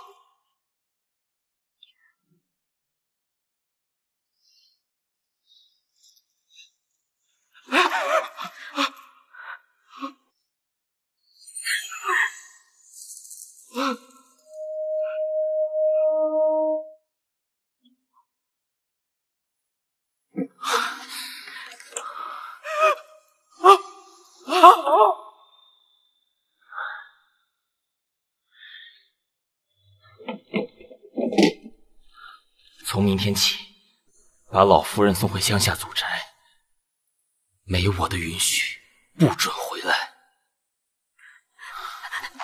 老爷，那我呢？你也一样。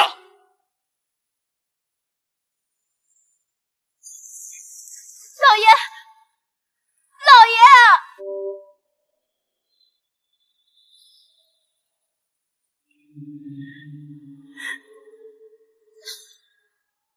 夫人把刺绣的针法都给了织场，就不怕老爷卸磨杀驴吗？我还留了最后一道工序，需要我才能完成。如今夫人拿住了老爷，又有了这么多赚钱的铺子，今后的日子算是熬出头了。但愿如此吧。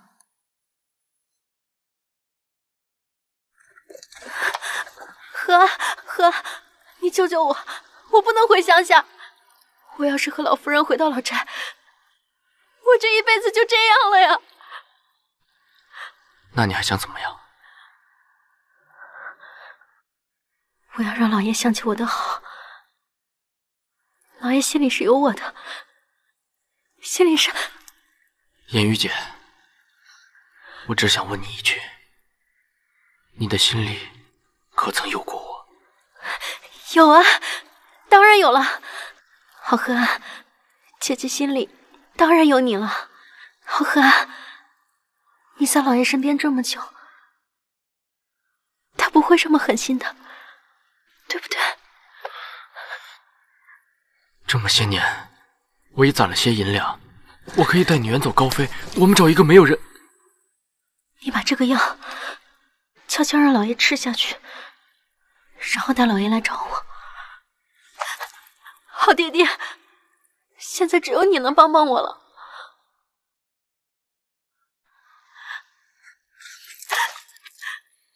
好爹爹，你帮帮我吧！好爹爹，你帮帮我吧！你帮帮我！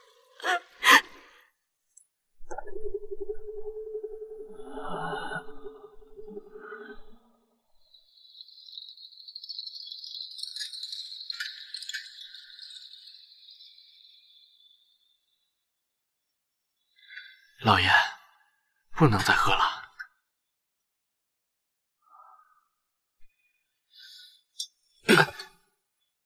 滚！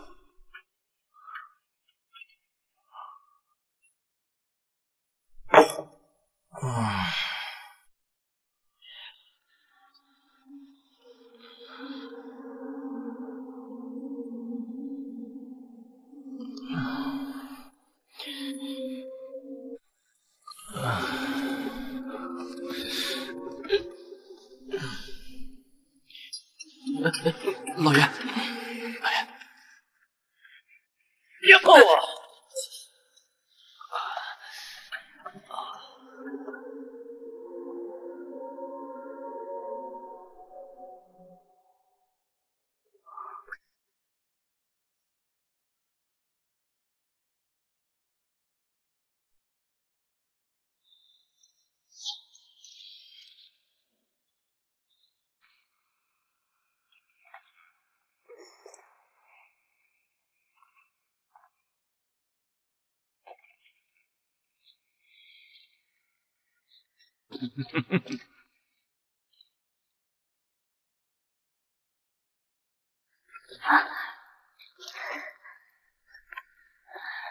姐夫，你怎么了？你真好看。姐夫，你喝多了，我是妍儿，姐夫。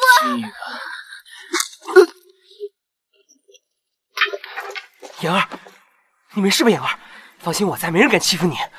那是姐夫啊，卢老爷，他怎么会？他喝多了。妍儿，你快走，今天的事谁都不要告诉我，包括你姐姐。可是姐夫他喝醉了，明天什么都不会记得了。你快走，放心，有我呢。快！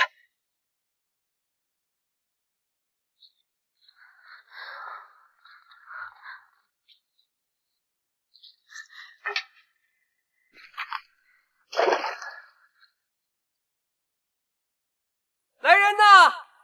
来人！老爷醉倒了！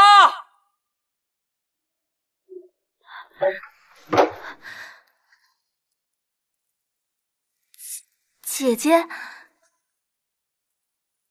你怎么在这儿？我还想问你呢，你这么晚了去哪儿了？我就是觉得有点闷，所以去花园里走了一会儿，透透气。哎，对了，上次你问我那个鲁家资助的学生是什么意思？你见过他？没有，我上次那就是随口一问。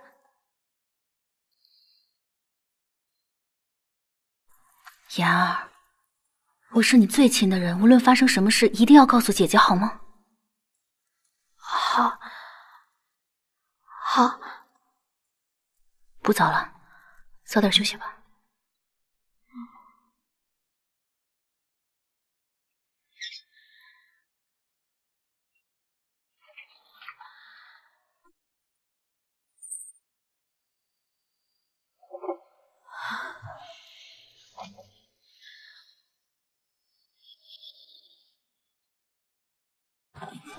房契和地契都清点好了吗？一大早，何安就把房契、地契都送来了，我都清点好了，和昨日答应的数目一样。何安，这么重要的事情让何安来办。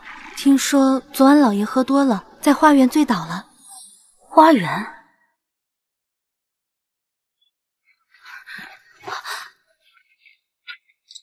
妍儿，妍儿，夫人，怎么了？出什么事了吗？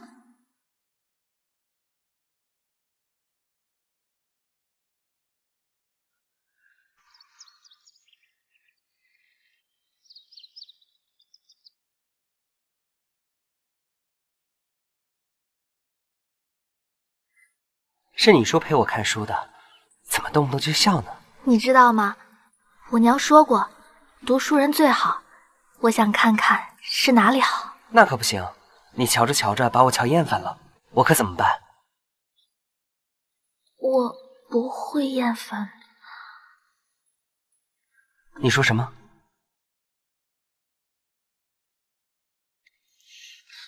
你明明都听见了。妍儿，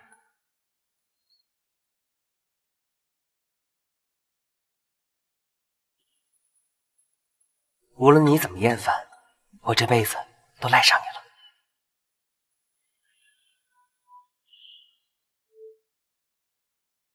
妍儿，妍儿，妍儿，你在哪儿啊？妍儿。玉红，你今天不是去接手职场吗？怎么那么快就回来了？现在鲁家上上下下可都指望你了，我把鲁家家当都给你了，你可不能……妍儿人呢？啊？我怎么可能知道妍儿在哪儿呢？我问你把她藏哪儿了？金玉红，你别得寸进尺了，兔子急了还咬人呢，大不了咱们玉石俱焚。你真的没有对她做什么？陆高升，你给我记住了，要是让我发现你对他有什么小动作的话，我让你生不如死。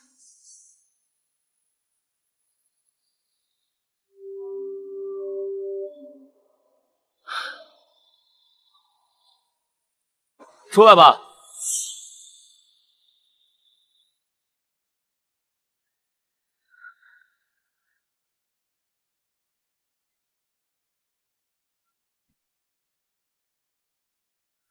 陆老爷，晚生羞愧。姐夫，这事是我帮了你吧？被你姐姐见了，定扒了你的皮。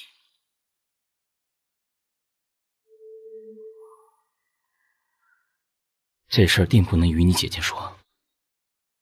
还有什么问题随时来找我，姐夫会帮你想办法。谢谢姐夫。谢谢。陆老爷，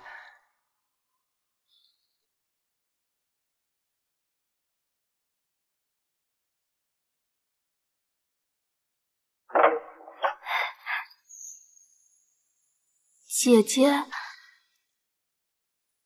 你怎么来了？你什么时候来的？刚来。啊，你去哪儿了？没去哪儿，我就随便出去逛逛。你再找这个吧。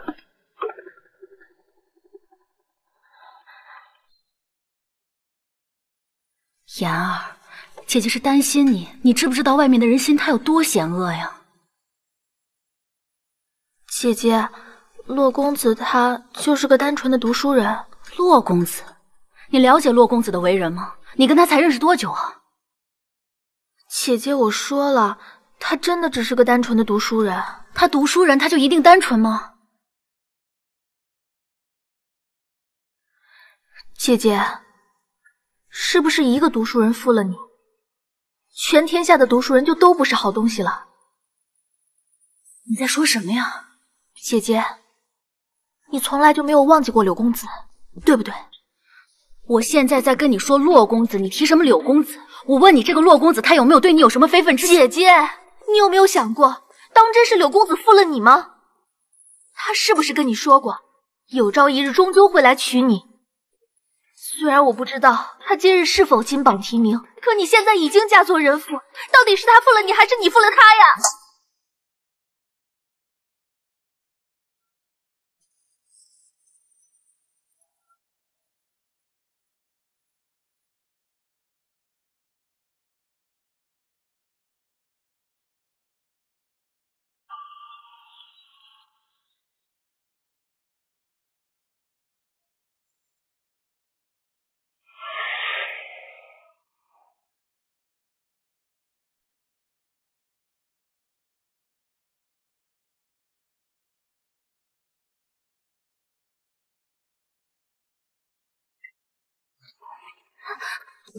鸳鸯喜帕，要嫁人啊？你管得着吗你？嫁谁啊？反正不是你。玉皇，我不管，你要嫁人的话，只能嫁给我。你先放开我。你先答应我。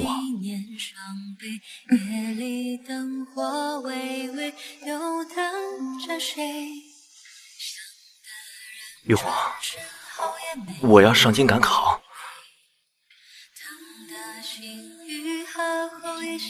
你要走多久？我答应你，我很快就会回来。我回来一定会娶你的。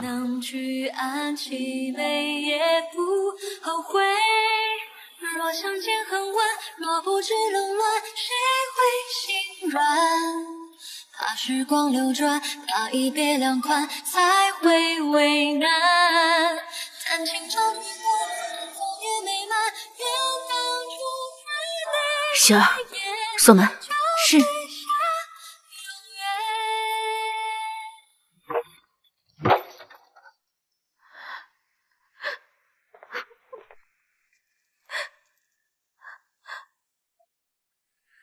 谁啊？是我，姐夫。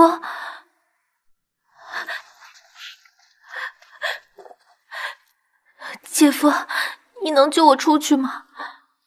你放心，我一定会救你出去的，姐夫一定会救你出去的啊。嗯。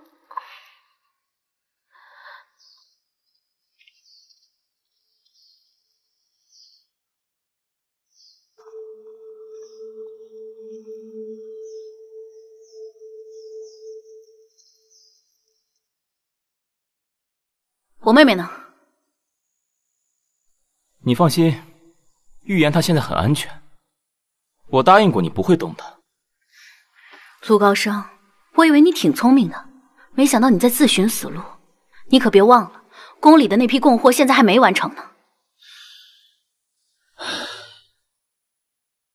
这段时间我也想清楚了，要不就一起死吧。这批货送不到宫里，那就是欺君之罪，鲁家上上下下一个都跑不掉，包括你跟你妹妹。好啊，你们鲁家上下几千人给我们姐妹俩陪葬，这还是笔挺划算的买卖。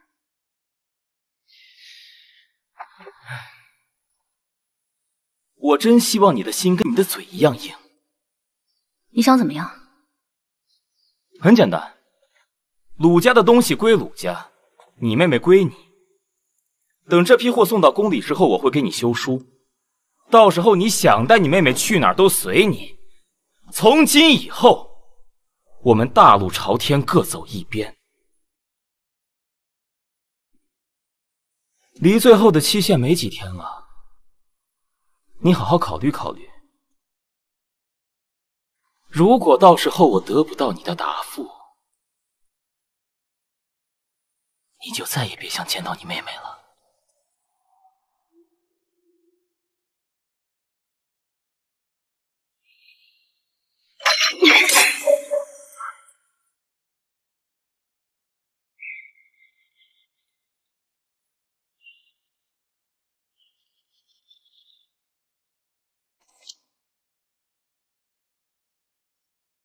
夫人，老爷回来了，你赶紧走，我能应付。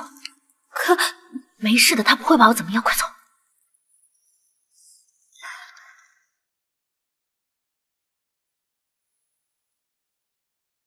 哟，金玉红啊，金玉红，狗急跳墙了！你这是想翻我小账本是吗？啊？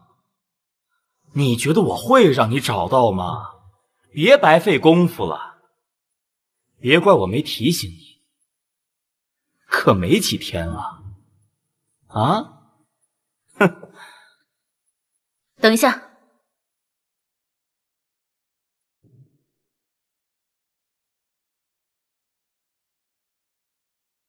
我现在把鲁家的东西都交给你，你把我妹妹还给我。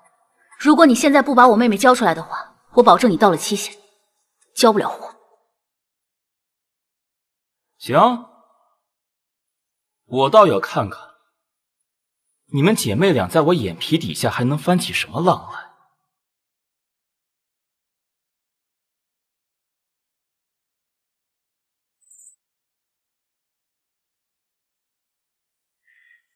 老爷，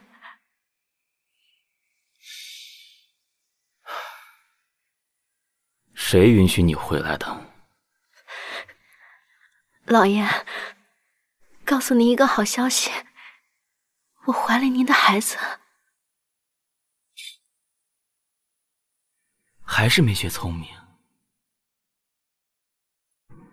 还用这么拙劣的伎俩？不是的，老爷，是大夫亲口告诉我的。多年以前，大夫就诊断出我这辈子不可能有子嗣。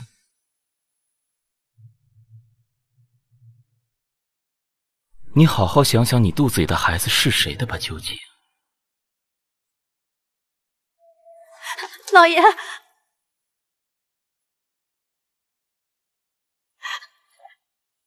老爷，老爷，给我滚回你的乡下去，别让我再看见你。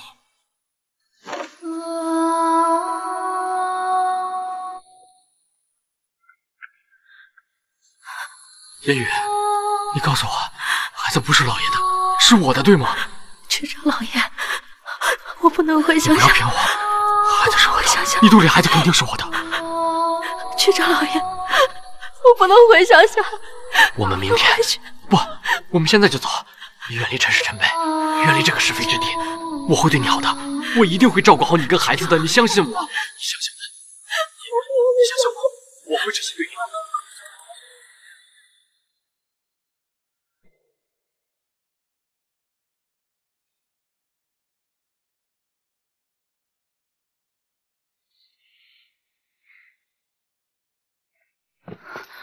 你去哪儿了？洛公子带我去郊外踏青了。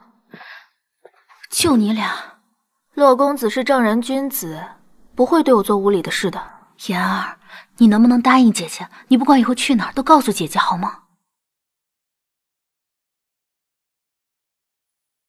姐姐，言儿已经长大了，做事有分寸的，你相信我好吗？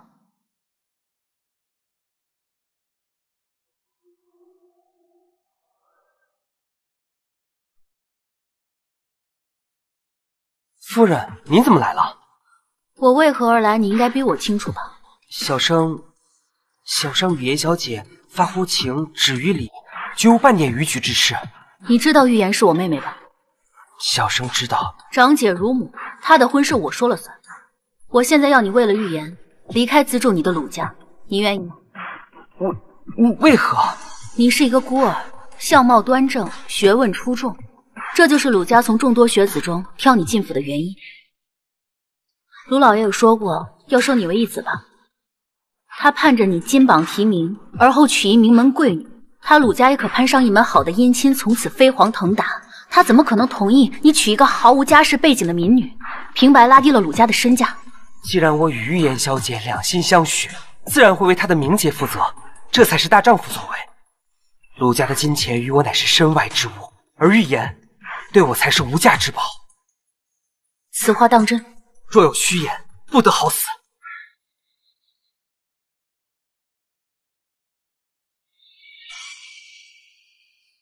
今晚务必让夫人把这个服下。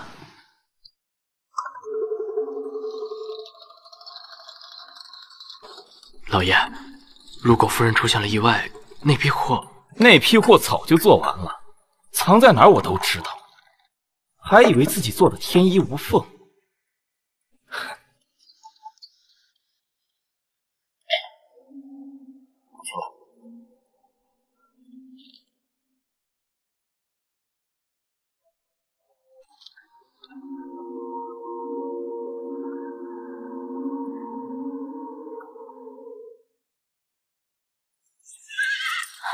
洛公子，你如此着急带我出来，所为何事啊？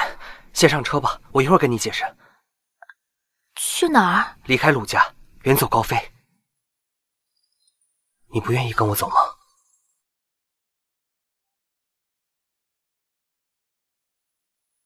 我愿意，但是我得先去见姐姐一面，我不能就这样一走了之，她会为我担心的。就是你姐姐让你跟我走的。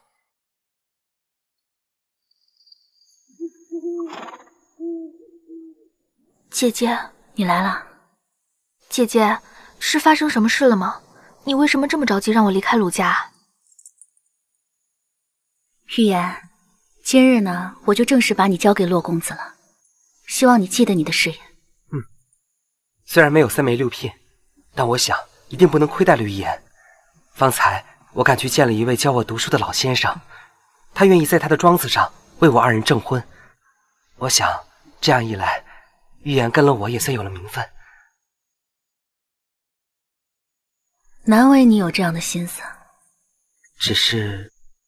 怎么？只是那位老先生有些迂腐，我还跟他说过，我未过门的妻子是金玉红的妹妹。一位迂腐的先生，倒也认识我金玉红啊。只是怕他见了您说了难听的话，倒脏了您的耳朵。我明白你的意思了，那我不进去，不见他便是了。姐姐，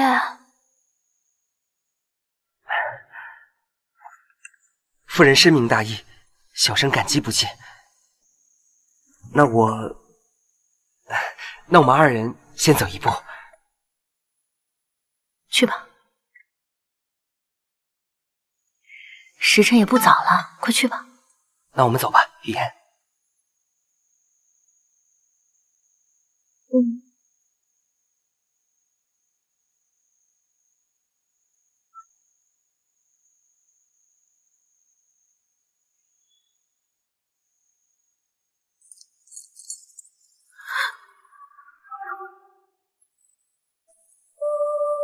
姐姐，谢谢你。没事。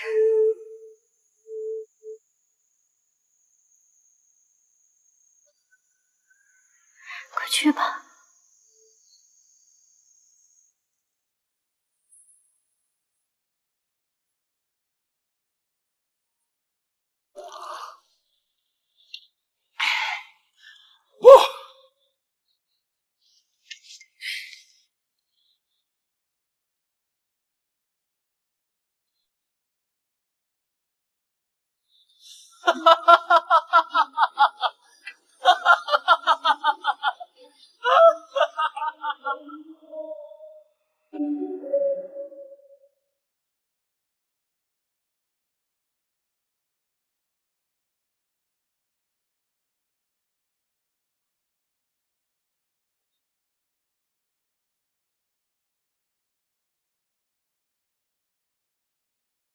早生贵。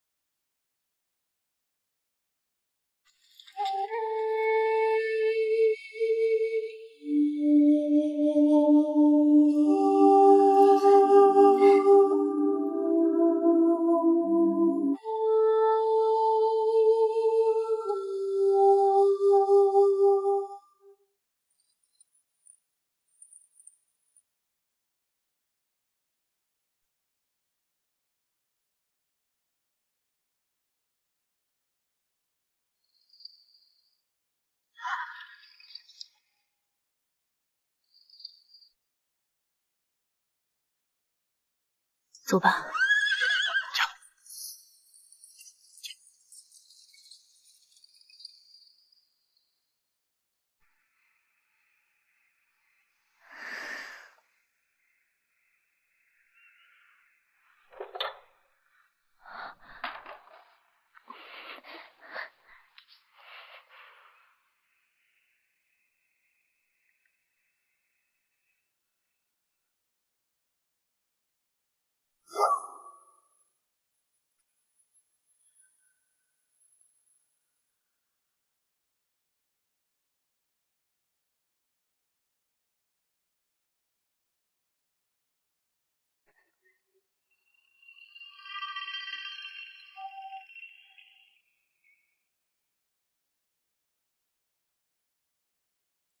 明山，你来啦。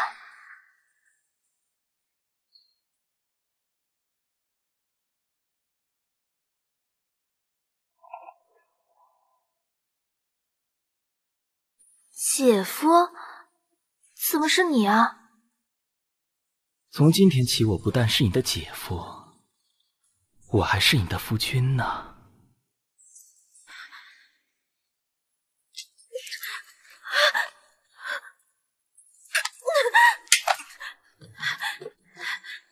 明山，明山，你救我！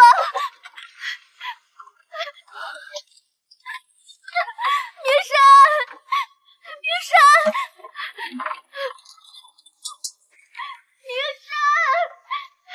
明山，明山，你把门打开，明山，救我！陆家的金钱于我乃是身外之物，而预言对我才是无价之宝。此话当真？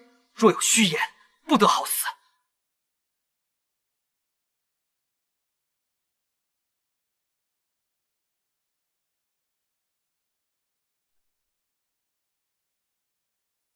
老爷怎么知道金玉红会来找我？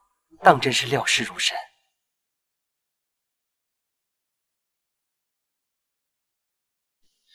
我是来救你的。你若真带他妹妹一走了之，那可是私通的重罪。那要是被人告到官府去，你科举的资格就不保了。你是个聪明人，这段利害关系，我想你应该是能明白的吧。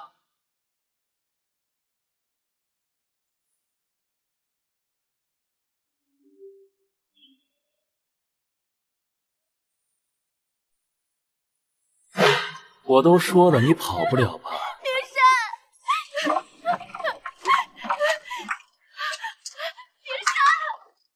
到哪儿啊？明山，夫人，骆明山是不是带着玉颜小姐跑？他有危险！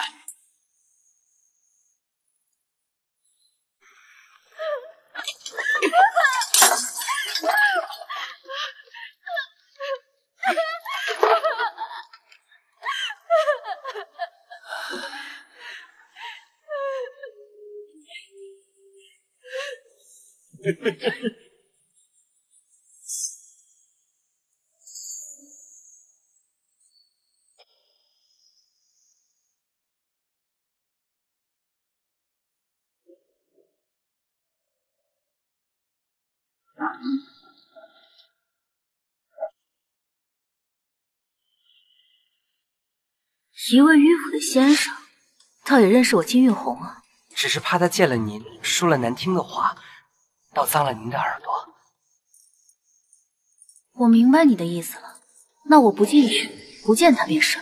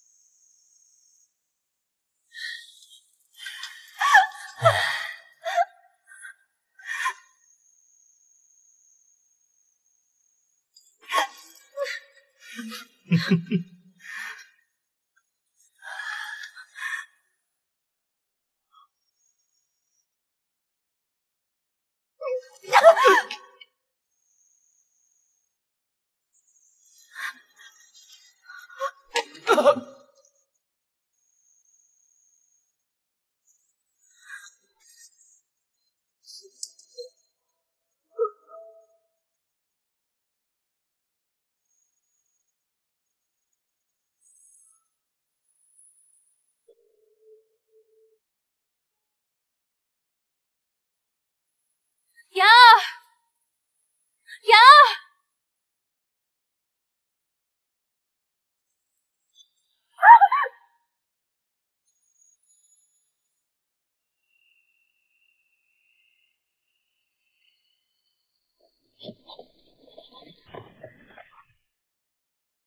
老夫人，找到了！给我抓了这个杀人凶手！是。快！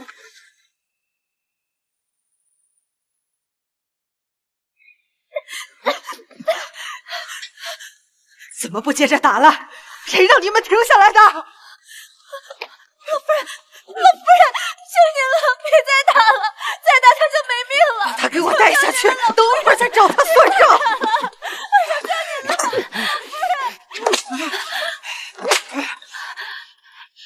打死我，他也活不过来。他是怎么死的？你是怎么害死他的？说不说？你说不说？说！我说。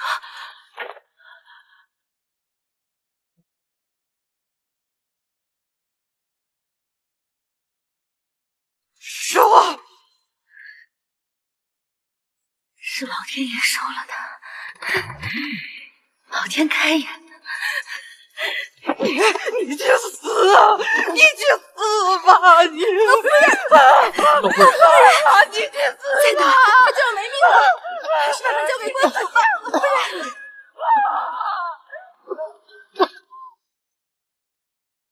儿啊！天哪！哎呀，你让我怎么活呀？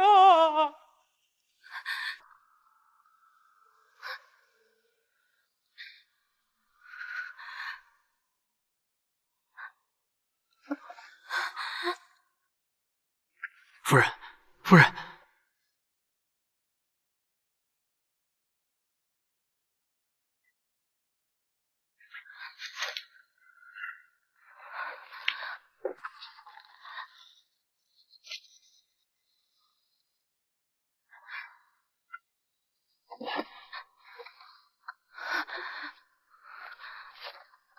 你把这个拿好，我们快离开这里。走，慢点，慢点。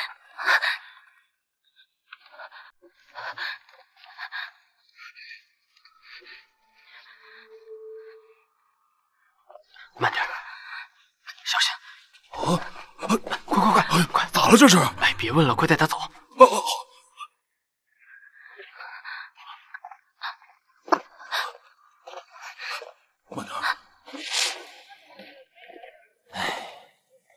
烟雨姐生前在鲁家伺候了这么多年，死后竟然连个安葬的地方都没有，真让人寒心呐。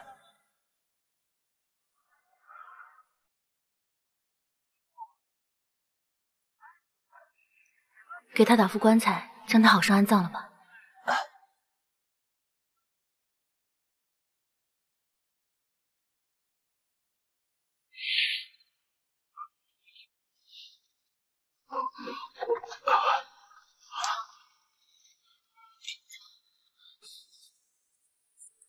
什么玩意儿？赶快走！就走。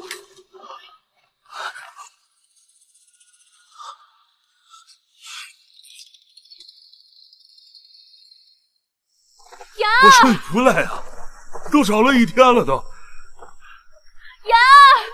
呀！哎，我记得前面不远处有个山崖，树林很茂密，就这晚上啥也看不见。前几天有个人从那石头上掉下去过，要不咱去那边？你闭嘴！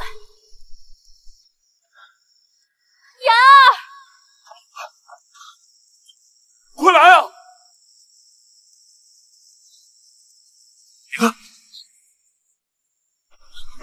你看，别过来，我来。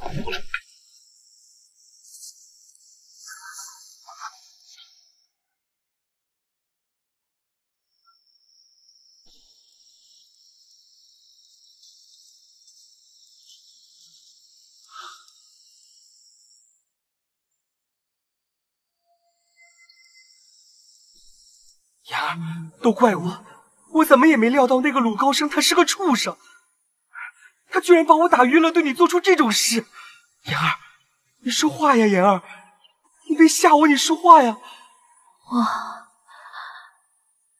杀人了。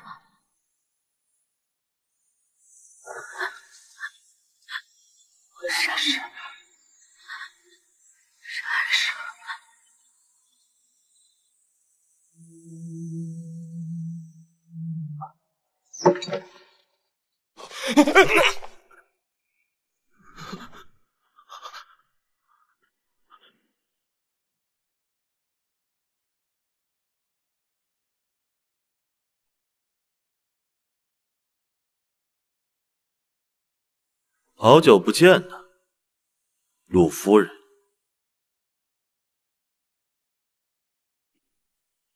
带下去，我要和鲁夫人单独聊聊。是。别杀我！我啥也不知道啊！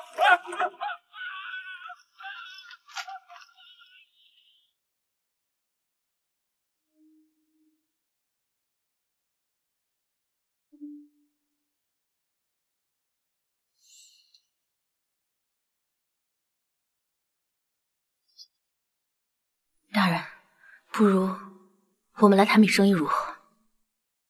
哦，其实鲁家的贡品都是出自我之手。我知道大人跟鲁高升在生意上的规矩，我答应大人，你跟鲁高升是什么规矩，以后我们仍是什么规矩。说得好啊，不愧是我的女人。只不过鲁家现在要把鲁高升的死栽在我头上，如果大人不能帮我摆平的话，我以后恐怕就无法服侍大人了。你跟本官说句实话，鲁高升是不是你杀的？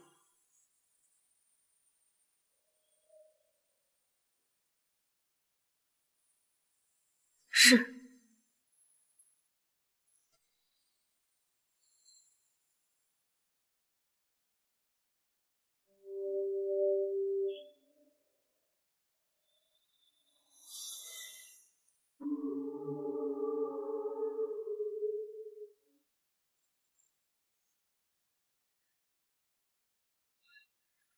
老夫人呢？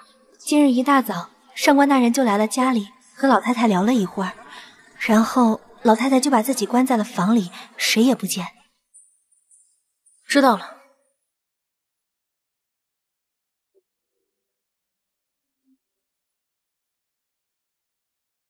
何安，等玉言平安过来以后，你一定不要放过骆明山这个畜生，明白我的意思吧？明白，夫人。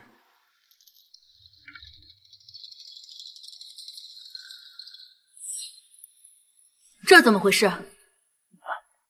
掌柜们说跨火盆去晦气。今天我第一天来议事，怎么一个掌柜都不来？掌柜们不是有意不来，是一些老主顾。听说职场换了您来管事，都说要退单，掌柜们忙着处理这些事情。确有此事。那些掌柜的没这么多主意，定是老夫人，她不可能这么轻易的让您掌握布庄的。那我们就回去，给老夫人问安。这女人也太过分了，老夫人您放心，无论她有什么手段，生意上的事情我们断然不会听她的，一切事宜唯您马首是瞻。对，这个下就不行，用手都要许老夫人拿个主意啊！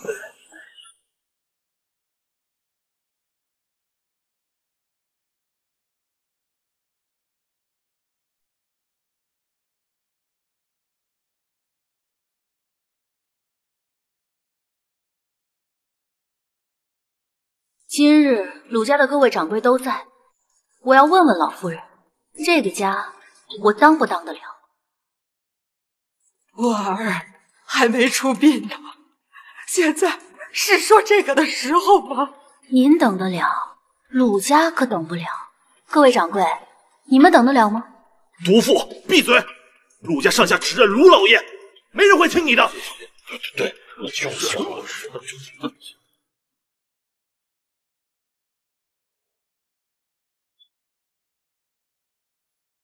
我说你显，今鲁氏布庄得蒙圣恩，日夜赶工，以致御用贡布，深感人力不足，诚聘布庄掌柜10人。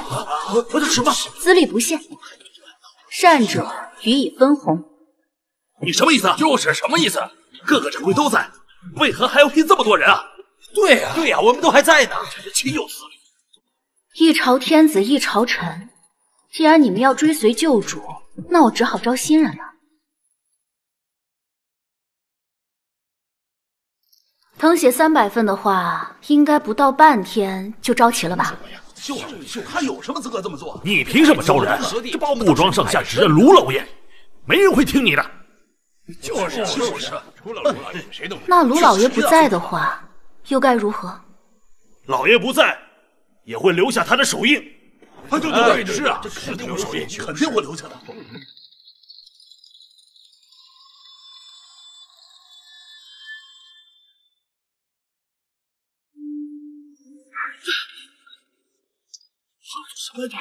我怎么能哎呦，你们这什么事情啊？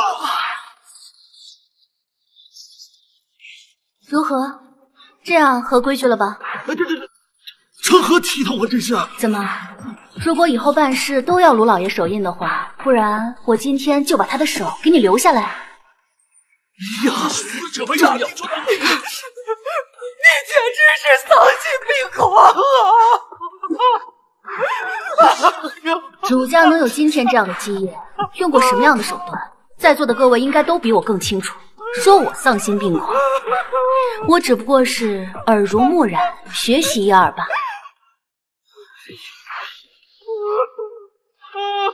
你们都知道我是如何回的鲁家，何去何从，你们自己选择。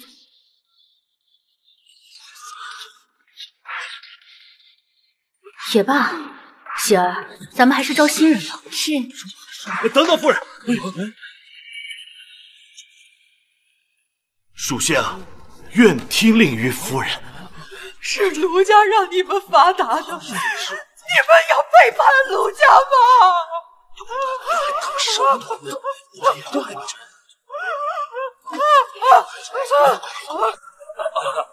我等愿听令于夫人。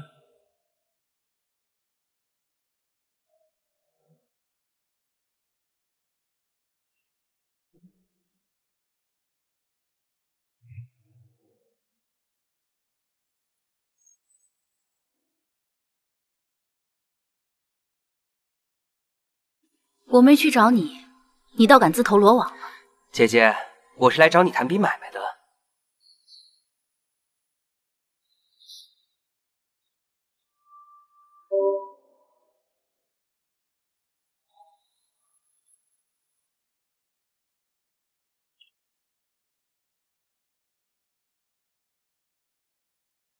别怕，有姐姐在。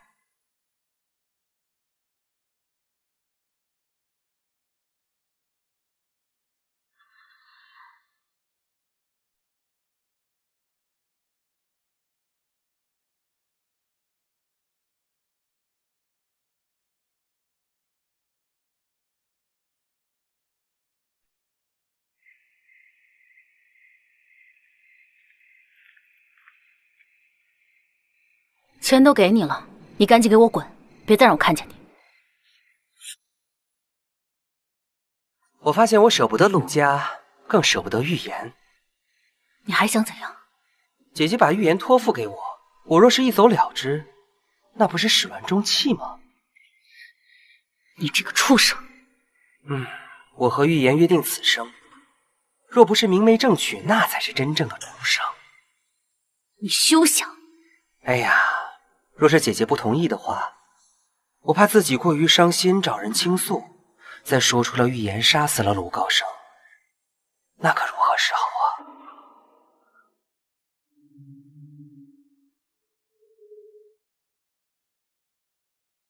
言儿，鲁高升他死有余辜，以后就别再想那件事了，好吗？我怎么都想不明白，姐夫之前对姐姐这么好，他为什么会对我做出那样的事情？姐姐她……预言，以后不要在你姐面前提这件事了。人既然已经死了，就要把这事过去吧，好吗？我们也该风风光光的办上喜事了。让姐姐来证婚，好吗？好。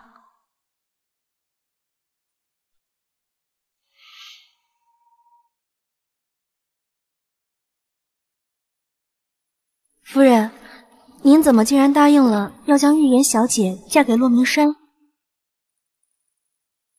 我得到消息，朝廷已经派了暗察使下来，要将地方官场暗藏着的龌龊事情都翻一遍。这本账册怕是留不住了，而且我们跟上官远做交易，让他把鲁高升的案子压下来，恐怕也压不了多久了。可这事儿和玉颜小姐的婚事又有何关系呢？鲁高升意图强占骆明山的未婚妻子，骆明山愤而杀人。你觉得这个故事怎么样？您是要将这件事嫁祸到骆明山身上？这件事情唯有找到一个替罪羊，才能彻底解决。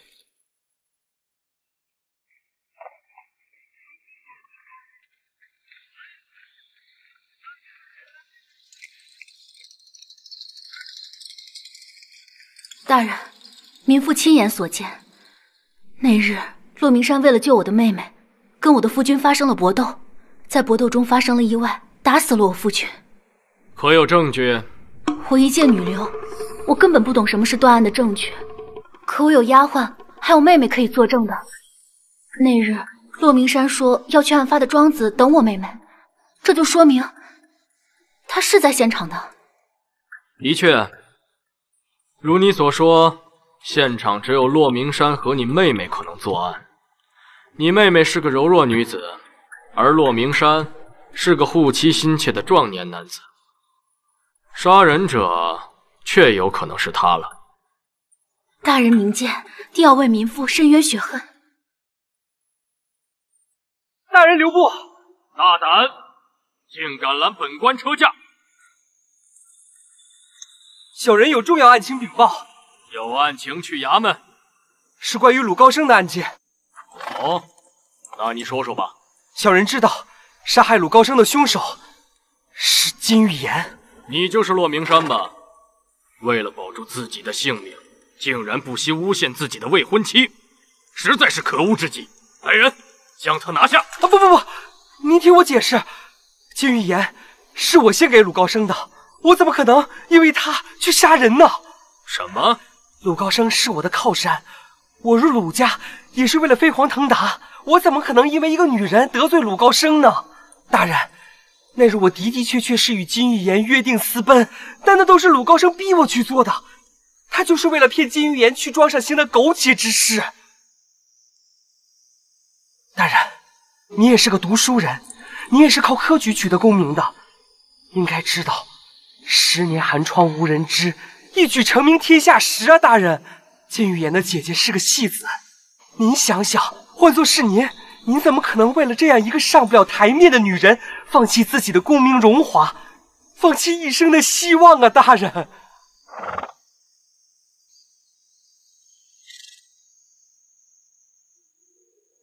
大人，小人说的句句属实，句句属实啊！大人。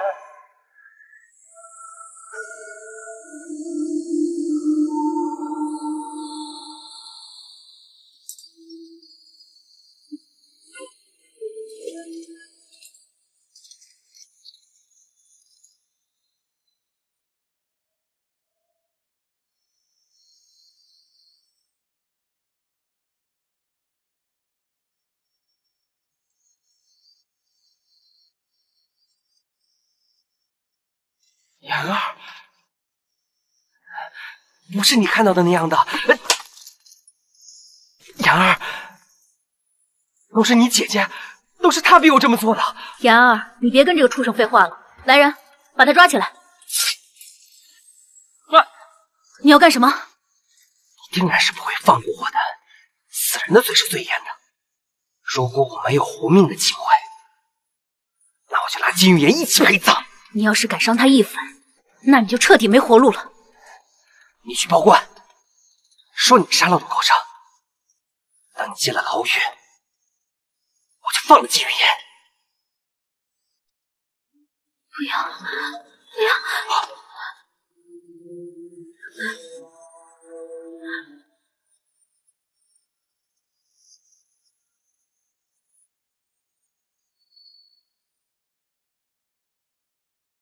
夫人，安排的人已经找到玉妍小姐和罗明山了，我们什么时候动手？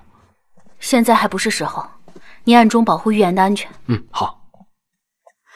夫人，上官远递了帖子，约您明日在醉香居见面。他肯定没安好心，我去直接回了他。哎，等等，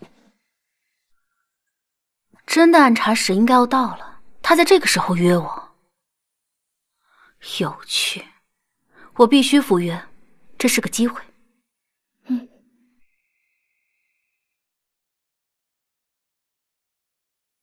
夫人真是守信呢，没有枉费我这段时间为了压下鲁高升的案子，日夜奔波。大人，您应该知道暗查使已经到了吧？这么重要的时刻，您身居要职，还有时间在这里风花雪月。夫人真是尽晓我心。我现在越来越喜欢和夫人说话了。的确，应付暗查使是首要大事。今日约你来，正是为了此事。哦。自古英雄难过美人关。若是夫人拿下了暗查使，那么今后他就任由我们摆布。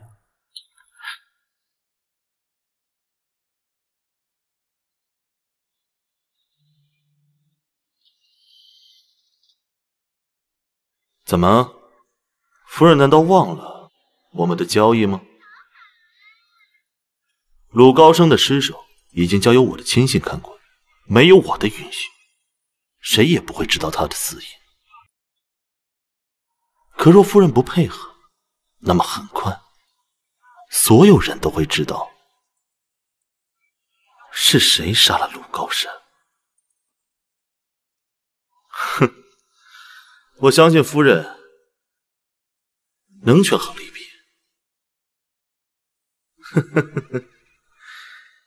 哎，巧了，暗查使大人今天好像就在醉香居。接下来怎么表现，就看夫人的了。哈哈哈哈哈哈！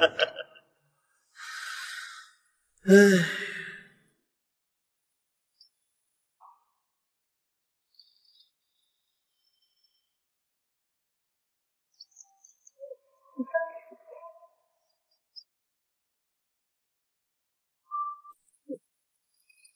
你这负心汉，说什么上京赶考，可以走就是3年。姚公子，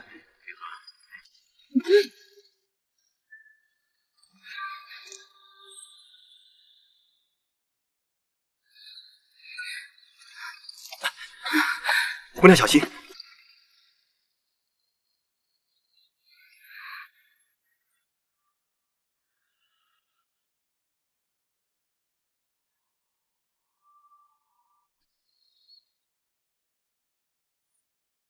京城陆阳，难道你要一直送我到考场啊？那我回去了。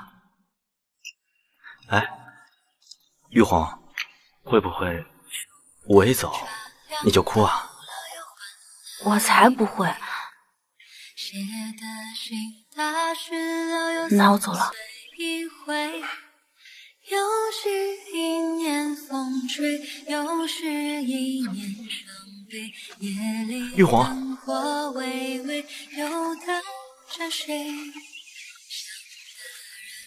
我就知道，我一走你就哭。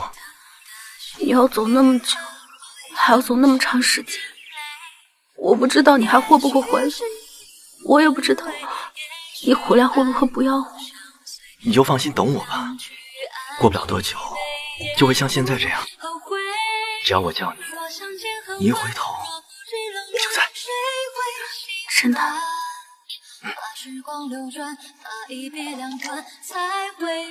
我答应你，等我回来我们再不分开。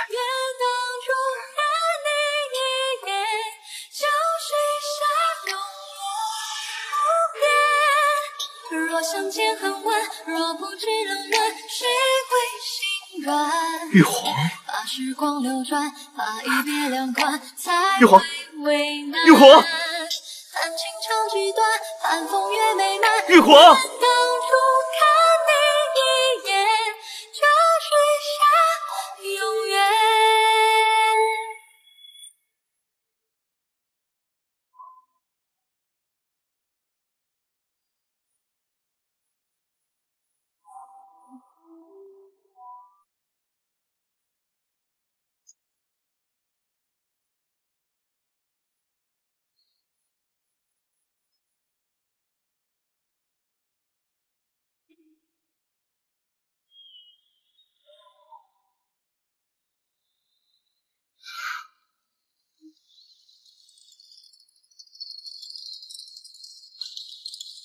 玉皇，你就放心等我吧，过不了多久就会像现在这样。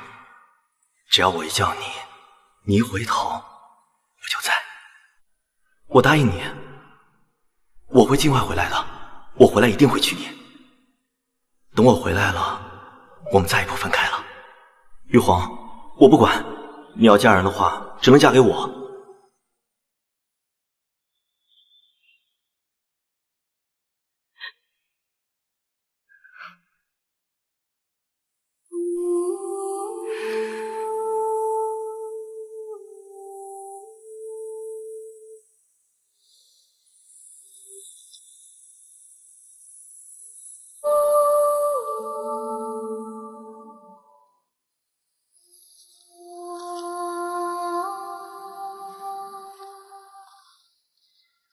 调查的如何？那女子似乎是鲁家的夫人。鲁家？嗯。鲁高升。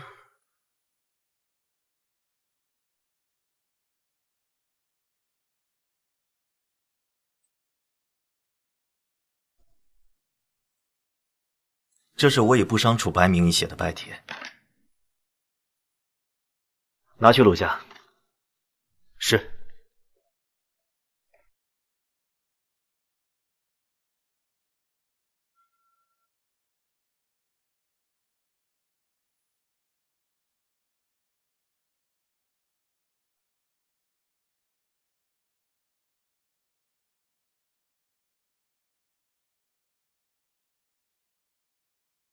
怎么能让老太太吃这些呢？把菜端上来。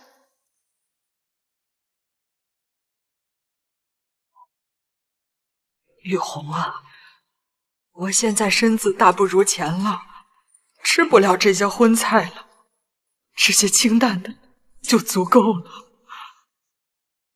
玉红啊，我儿子也死了，言语也不在了，我这把老骨头也活不了几天了。你行行好，放我一条生路吧。老夫人，你想多了吧？其实我就是想让你帮我一个小忙。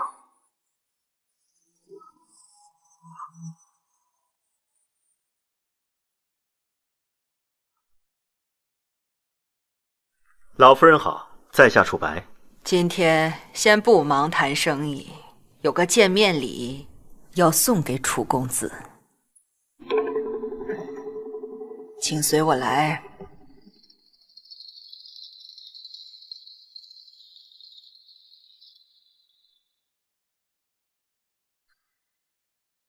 楚公子，这个女人为了谈成生意，不守妇道，用美色勾引，陷您于不义。我把她绑了，要施以家法，还特请楚公子前来作证。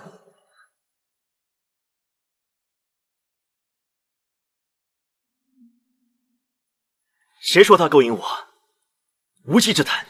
我家下人亲眼所见，你二人在醉香居搂抱在一起，难道不是真的？若不是，我将那诬告的下人押到衙门定罪，到时还请楚公子前去作证。这只是个误会，我们没有老夫人想的那样不堪。不，我看楚公子的谈吐定是正人君子，可是这个贱妇，她仗着有几分姿色，三番五次的勾引男人。来人，给我接着打，往死里打！哎，住手！楚公子，这里可是鲁家呀。老夫人，凡事总得讲个理吧？理很简单，要么是他勾引了你，要么是你轻薄了他，要么是你们两个私相授受，苟且通奸。楚公子，你说是什么呢？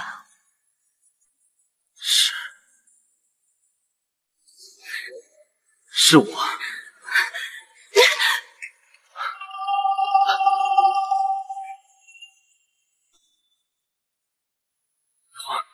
我恨陆家，我恨陆高升，我恨上官远。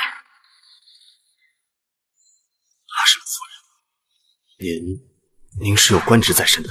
哎呦，是要死了吧？晦气！快把他给我扔出去！扔出去！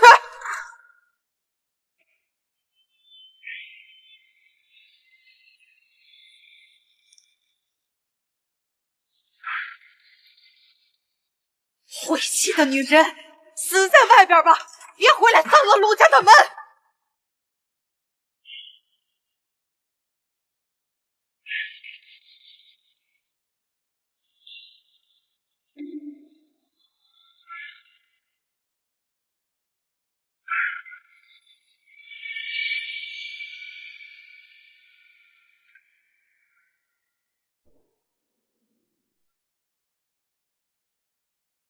玉红，只要有我在，我不会再让你受任何伤害。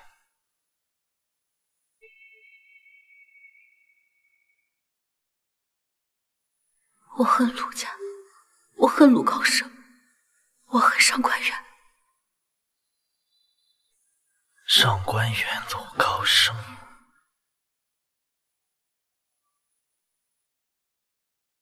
你去趟灵景院查一下上官远。查哪方面？鲁高升是部上，查账。是。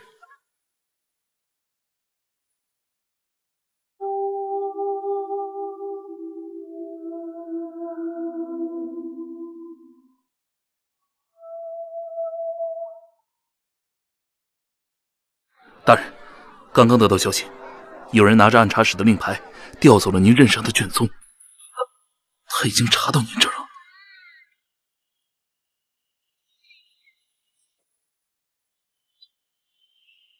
他查我，那是一定。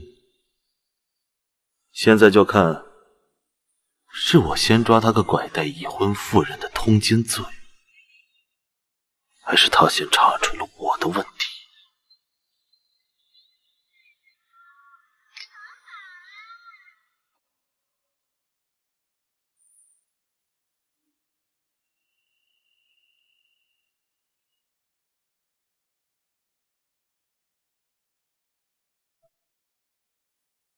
玉皇，你醒了？你怎么带我到这儿了？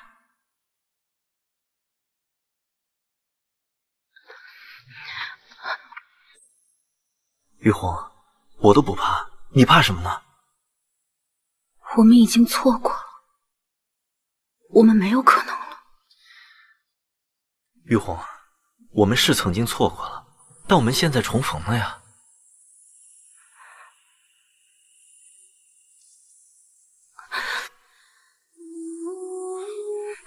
别看了，你在鲁家都过了些什么日子啊？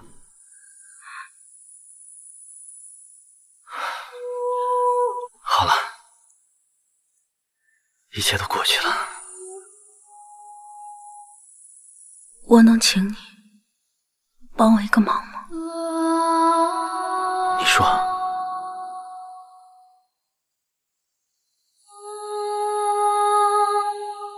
大人，按您的吩咐，已经通知了知府大人，他们的人马马上就要来了。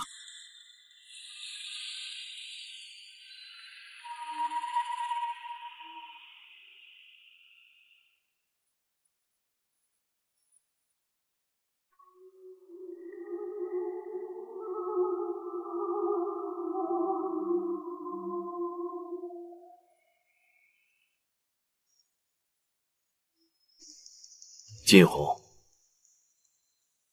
你以为你投靠了暗查使就能平安无事了吗？我告诉你，陆高升这件案子，谁都救不了你。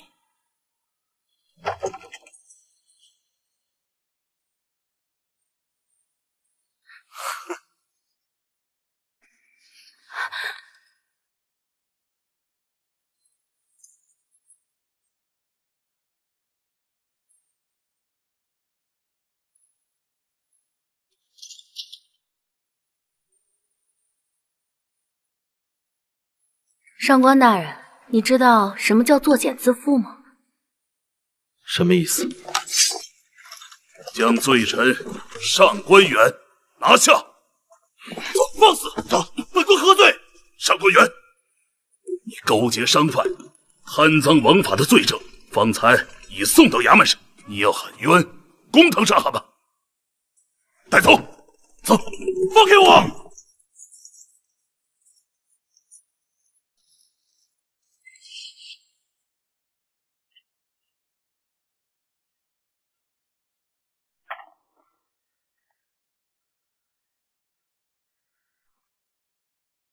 当初租下这个房子，就是看中了这里。靖川知府为官清正，他如今有了上官远贪腐的证据，以后就不会再为难你了。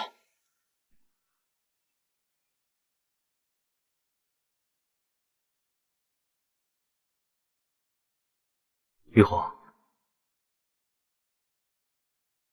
你是不是有什么话要和我说？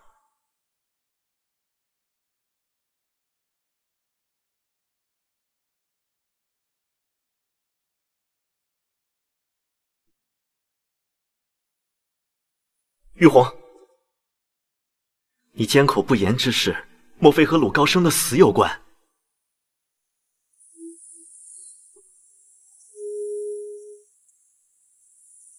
果然，这有关性命的事，你为什么不和我说明？难道你连我你也不信吗？就算我向你说明，那又能如何？我是丧夫心寡，你是荆轲新贵，你是能为我徇私枉法呢，还是能为我放弃功名？你到底能为我做什么？你能娶我吗？玉红，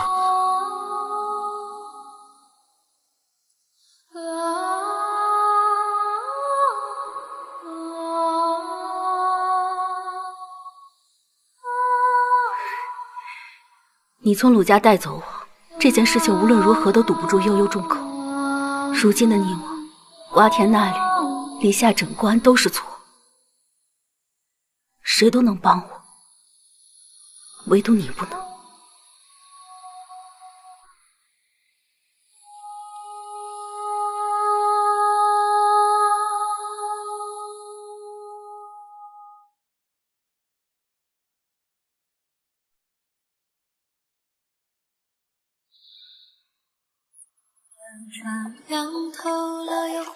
我是丧夫心寡，你是荆轲新贵，你是能为我徇私枉法呢，还是能为我放弃功名？你到底能为我做什么？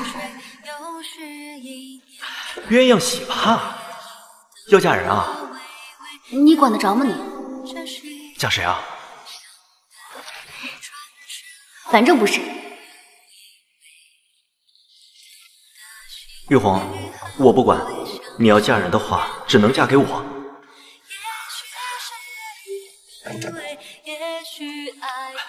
你能娶我吗？你要走那么久，还要走那么长时间，我也不知道你还会不会回来，我也不知道你回来会不会不要我？你从鲁家带走我，这件事情无论如何都堵不住悠悠众口。如今的你我，瓜田那里，离下整关都是错，谁都能帮我，唯独你不能。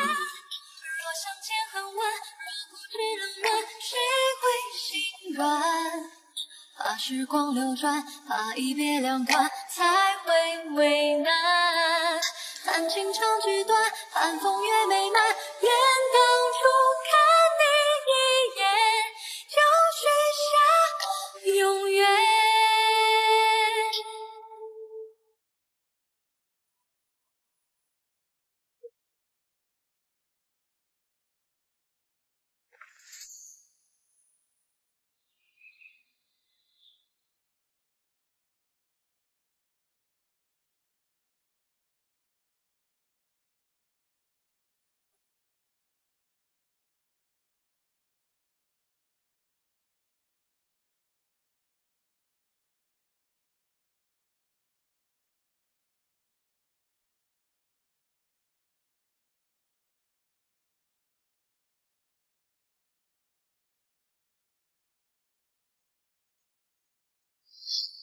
这是上次你交予我的账本，我看过了，里面有大量鲁高升和上官衍勾结的证据。等到我随柳大人离开鲁家之后，你把它交给官府。是，夫人。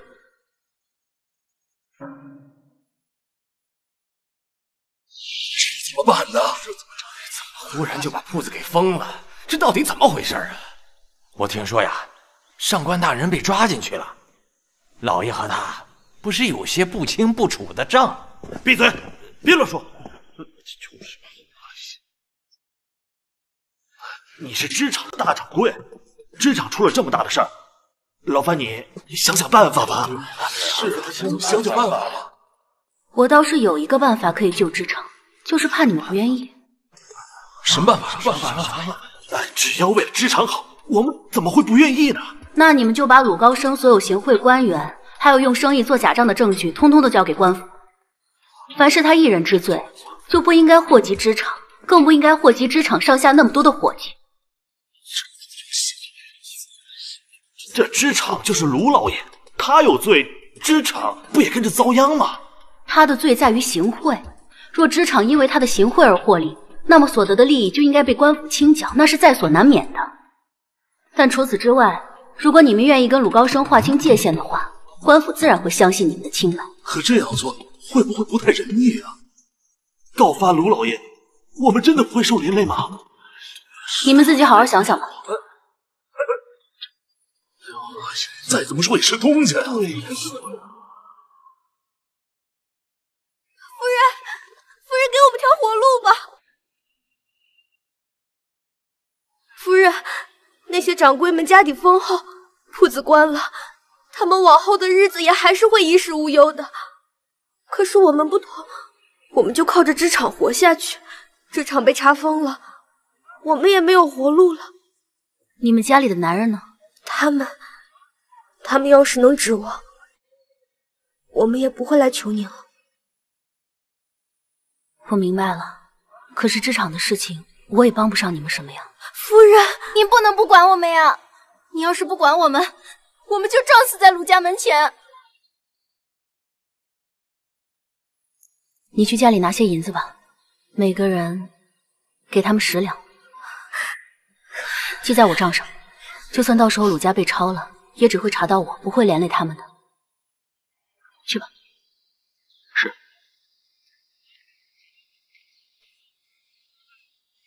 你说什么？陆高升是金玉红那个贱人杀死的，他亲口告诉我的，我说的句句属实。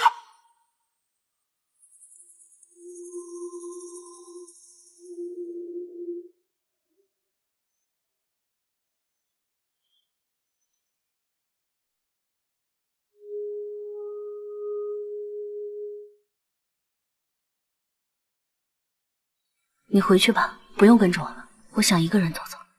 夫人，真的就没有别的办法了吗？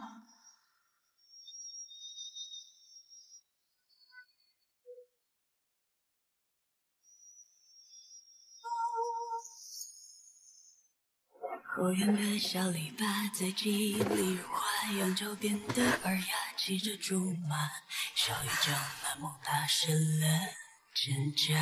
夫人，半山腰的雨刷染红了的脸颊，倒映在小河里进了夜呀，似乌鸦流洗了时间的沙。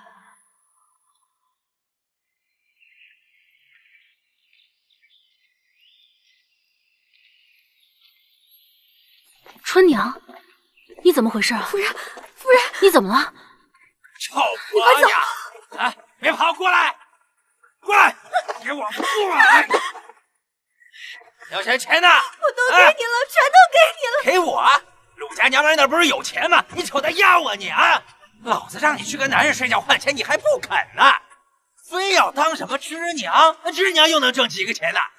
一天到晚挣那点钱，你想饿死你男人我？什么大他？他是个人呢，他是一个工具，一个玩物。别打了！凭什么？哎呀，疼死我了！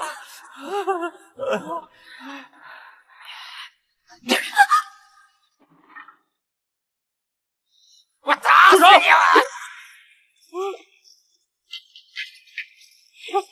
关爷，关爷，小人错了，小人错了。把这女的给我拿下！啊！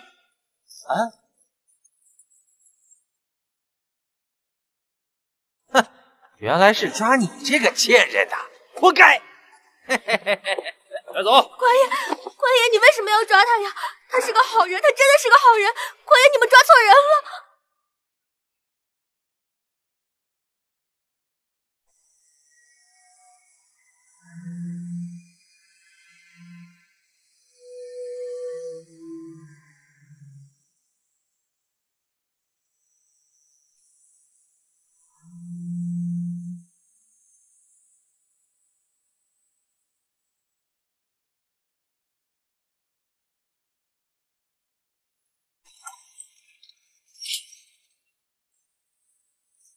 这里没有外人，有什么冤情，尽管说。上官远和鲁高升勾结，贪赃枉法，证据确凿，将死之人怀恨在心，还要别人拉几个坐垫背他，那也是常有的事。你若……我没有冤情，我没有冤情，鲁高升是我杀的。你为什么杀他？我恨他。这是他打我的证据，他和他的母亲轮番来折磨我，大人去调查便可一清二楚。数日前，鲁高升的母亲打我的时候，可是刘楚元大人亲眼所见。大人，你若是还不相信的话，你去家里调查，便可知道那些打我的东西都还在呢。我不是不相信，而是你为什么不辩解？反而条理如此清晰地将你杀人的理由跟证据告知于我，你还唯恐我不相信？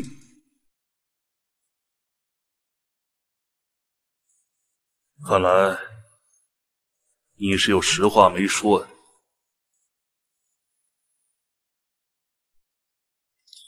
罢了，今天就到这吧。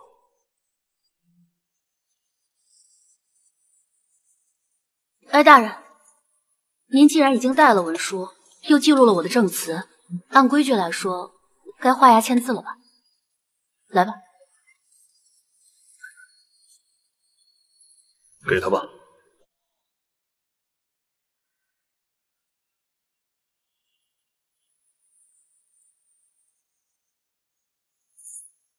他还提醒我，让他签字画押。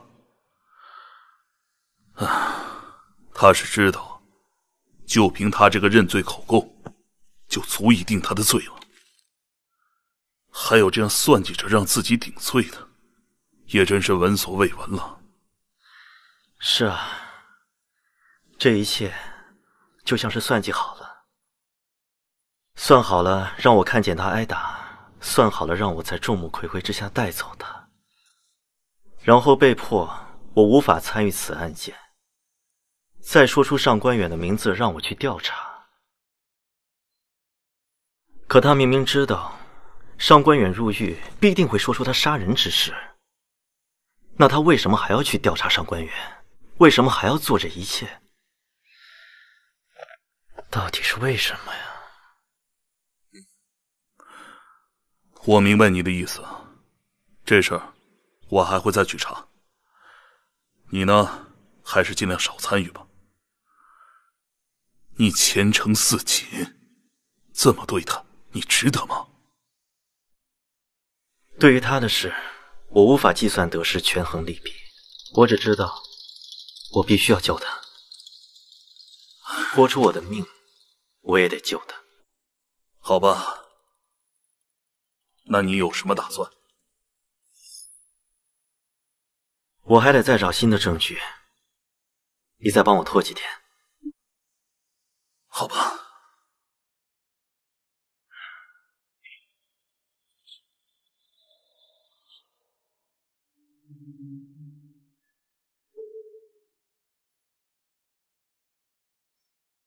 冤枉！冤枉啊！陆家老爷含冤被杀，杀人犯金玉红关押数日，不审不判，有冤难图，有罪不诛，天理何存呐！冤枉！冤枉啊！就是，抓了人一直也不审，关着没个说法。听说了吗？那天一个男人将金玉红从鲁家带走，好像还是个大官，怪不得，原来是官官相护，包庇金玉红呢。冤枉！冤枉啊！冤枉啊！请大人做主，请大人做主。老夫人，年纪大了，跪就免了吧。大人，体恤老夫年迈，是否也可体恤老夫老年丧子啊？你儿子这事儿，本官正在调查之中。犯人已经认罪，大人何须再继续调查？你如何得知？大人承认了。既然如此，请大人速速宣判，将杀人恶罪绳之以法。快，扶他起来，快扶起来！别碰我！你们要干嘛？你们要逼死我吗？你们要逼死我吗？大人，快审吧！要逼死他吧！快审吧！快审！大人，快审吧！快审吧！本府就鲁高升被杀一案宣判，罪妇金玉红对所犯杀人之罪供认不讳。判秋后问斩。慢！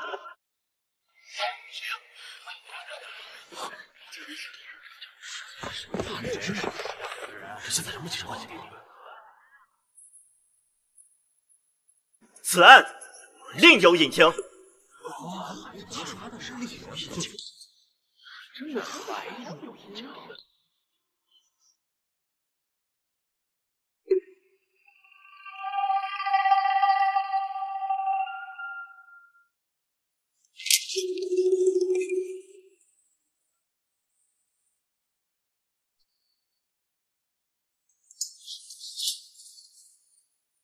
跟我走。你知道你在干什么吗？我只知道，我不能眼睁睁看着你去死。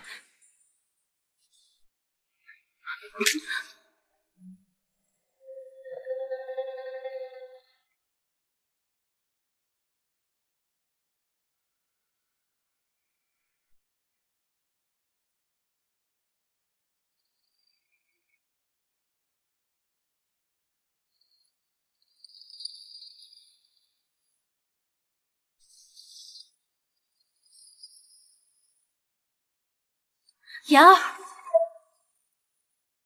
姐姐，姐姐，你终于醒了，是柳大人把你找来的吗？嗯，那你都跟他们说什么了？你全都告诉他们了？嗯，你说人是你杀的了？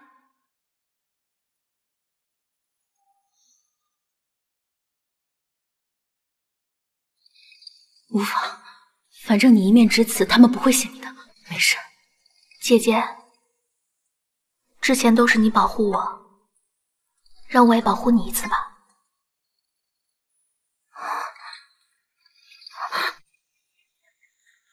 玉皇，骆明山已经都招了，我知道以你的性子，一定会帮玉颜顶罪。若是直接质问你们姐妹二人，你们也会抢着认罪，所以我才会和知府大人想出了这个办法。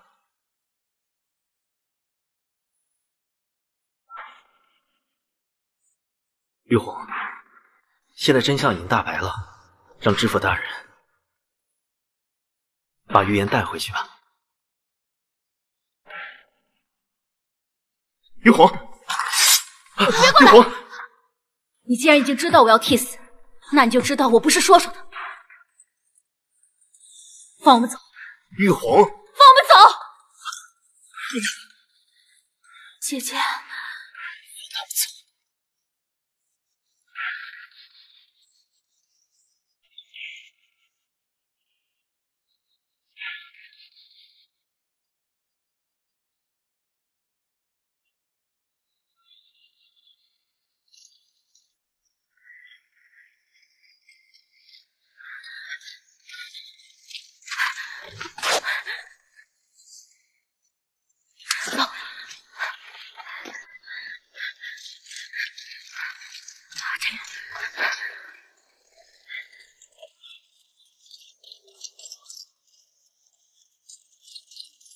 这边。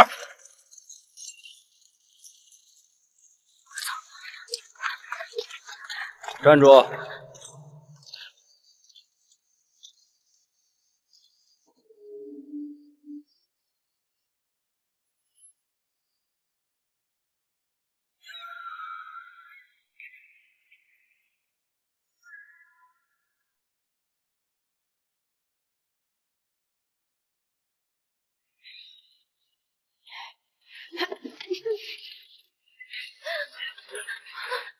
放开他！有什么冲我来？姐姐，我知道是这个贱人杀了我儿子，先送他下去，然后轮到你。我呢？发了发了！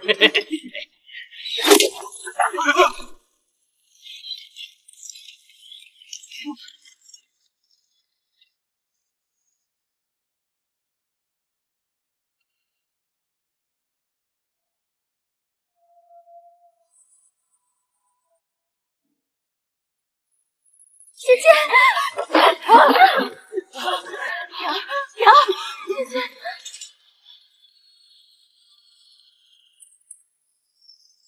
住手！姐姐，玉皇，玉皇，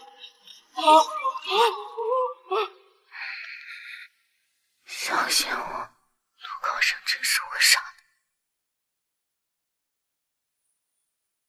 玉皇，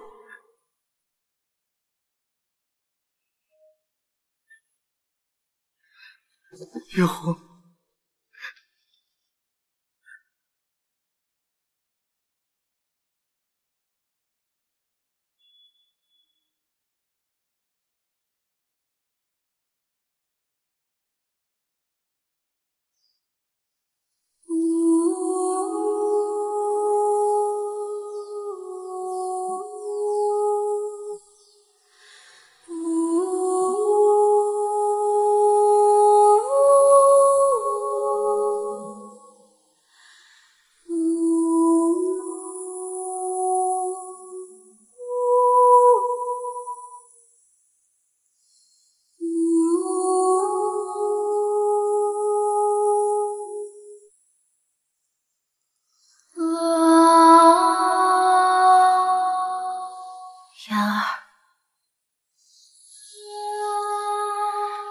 妍儿，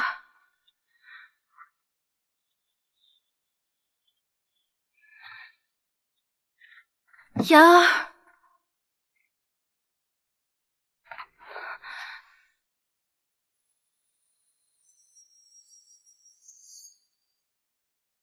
这么烫，姐姐怎么喝呀？哎呦，那我吹一吹。闪耀的云霞，染红了的脸颊，倒映在小河里，进了好了吗？好了，马上。嗖呀，流熄了时间的沙。姐姐，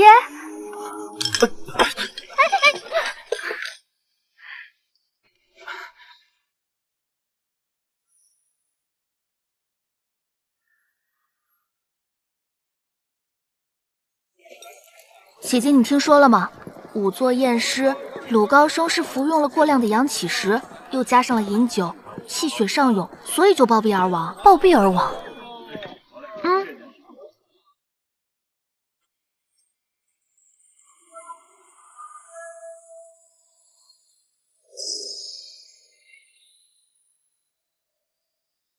真是罪有应得。姐姐别想啦，走吧。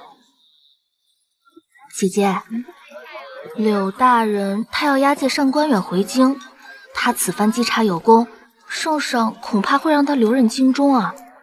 这话可不像是你能说出来的。是柳大人，他希望你能跟他回京。姐姐，你到底怎么想的？夫人，鲁夫人，你们在洗衣服啊？是啊，总是要找些活做的。这洗一天也赚不到多少钱吧？可是女人家能做的活也就这些了。我们不像男人，能当官，能做掌柜，有口饭吃就好了。是啊，家里男人没出息，这辈子也只能这样了。夫人，我们都听说了。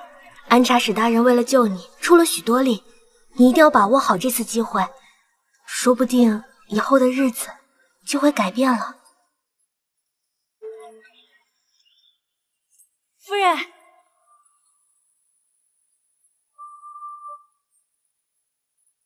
这是，看看，这我们不能收的。这是拿职场剩下的纸品换来的钱，本来就有你们的功劳。给，真羡慕您这本事。我们空有秀技，却不会换钱谋生。是啊，我们家夫人做生意的本事可不比那些布商差呢。哎，回家做饭了。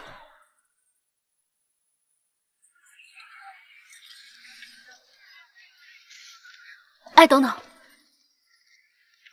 你们想不想重回职场？既然有谋生的本事，那为何不自己掌握自己的命运呢？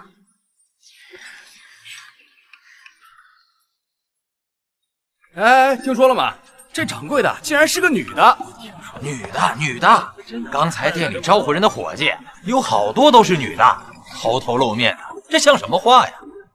可我听说这原来的鲁氏布庄被查封，经手的就是这个新掌柜。这账目上没有任何问题，所以官府才允许重新开业的。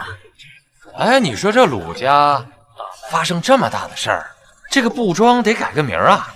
这新布庄它叫什么呀？哎，你看，掌柜的出来了。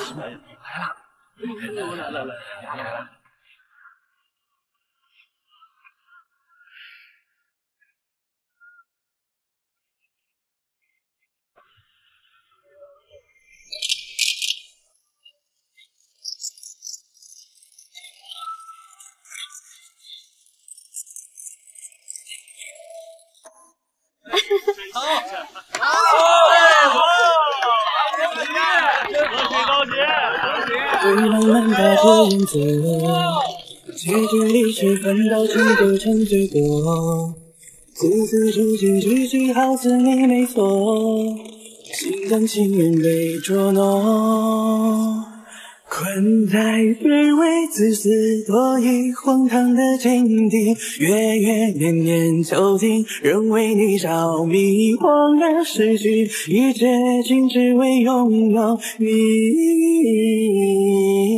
潜在梦里的痛觉，时刻提醒谁要攻略，得到你回应，却还是会心生涟漪。我宁愿做你深渊里盛开的荆棘，刺破所有回忆，也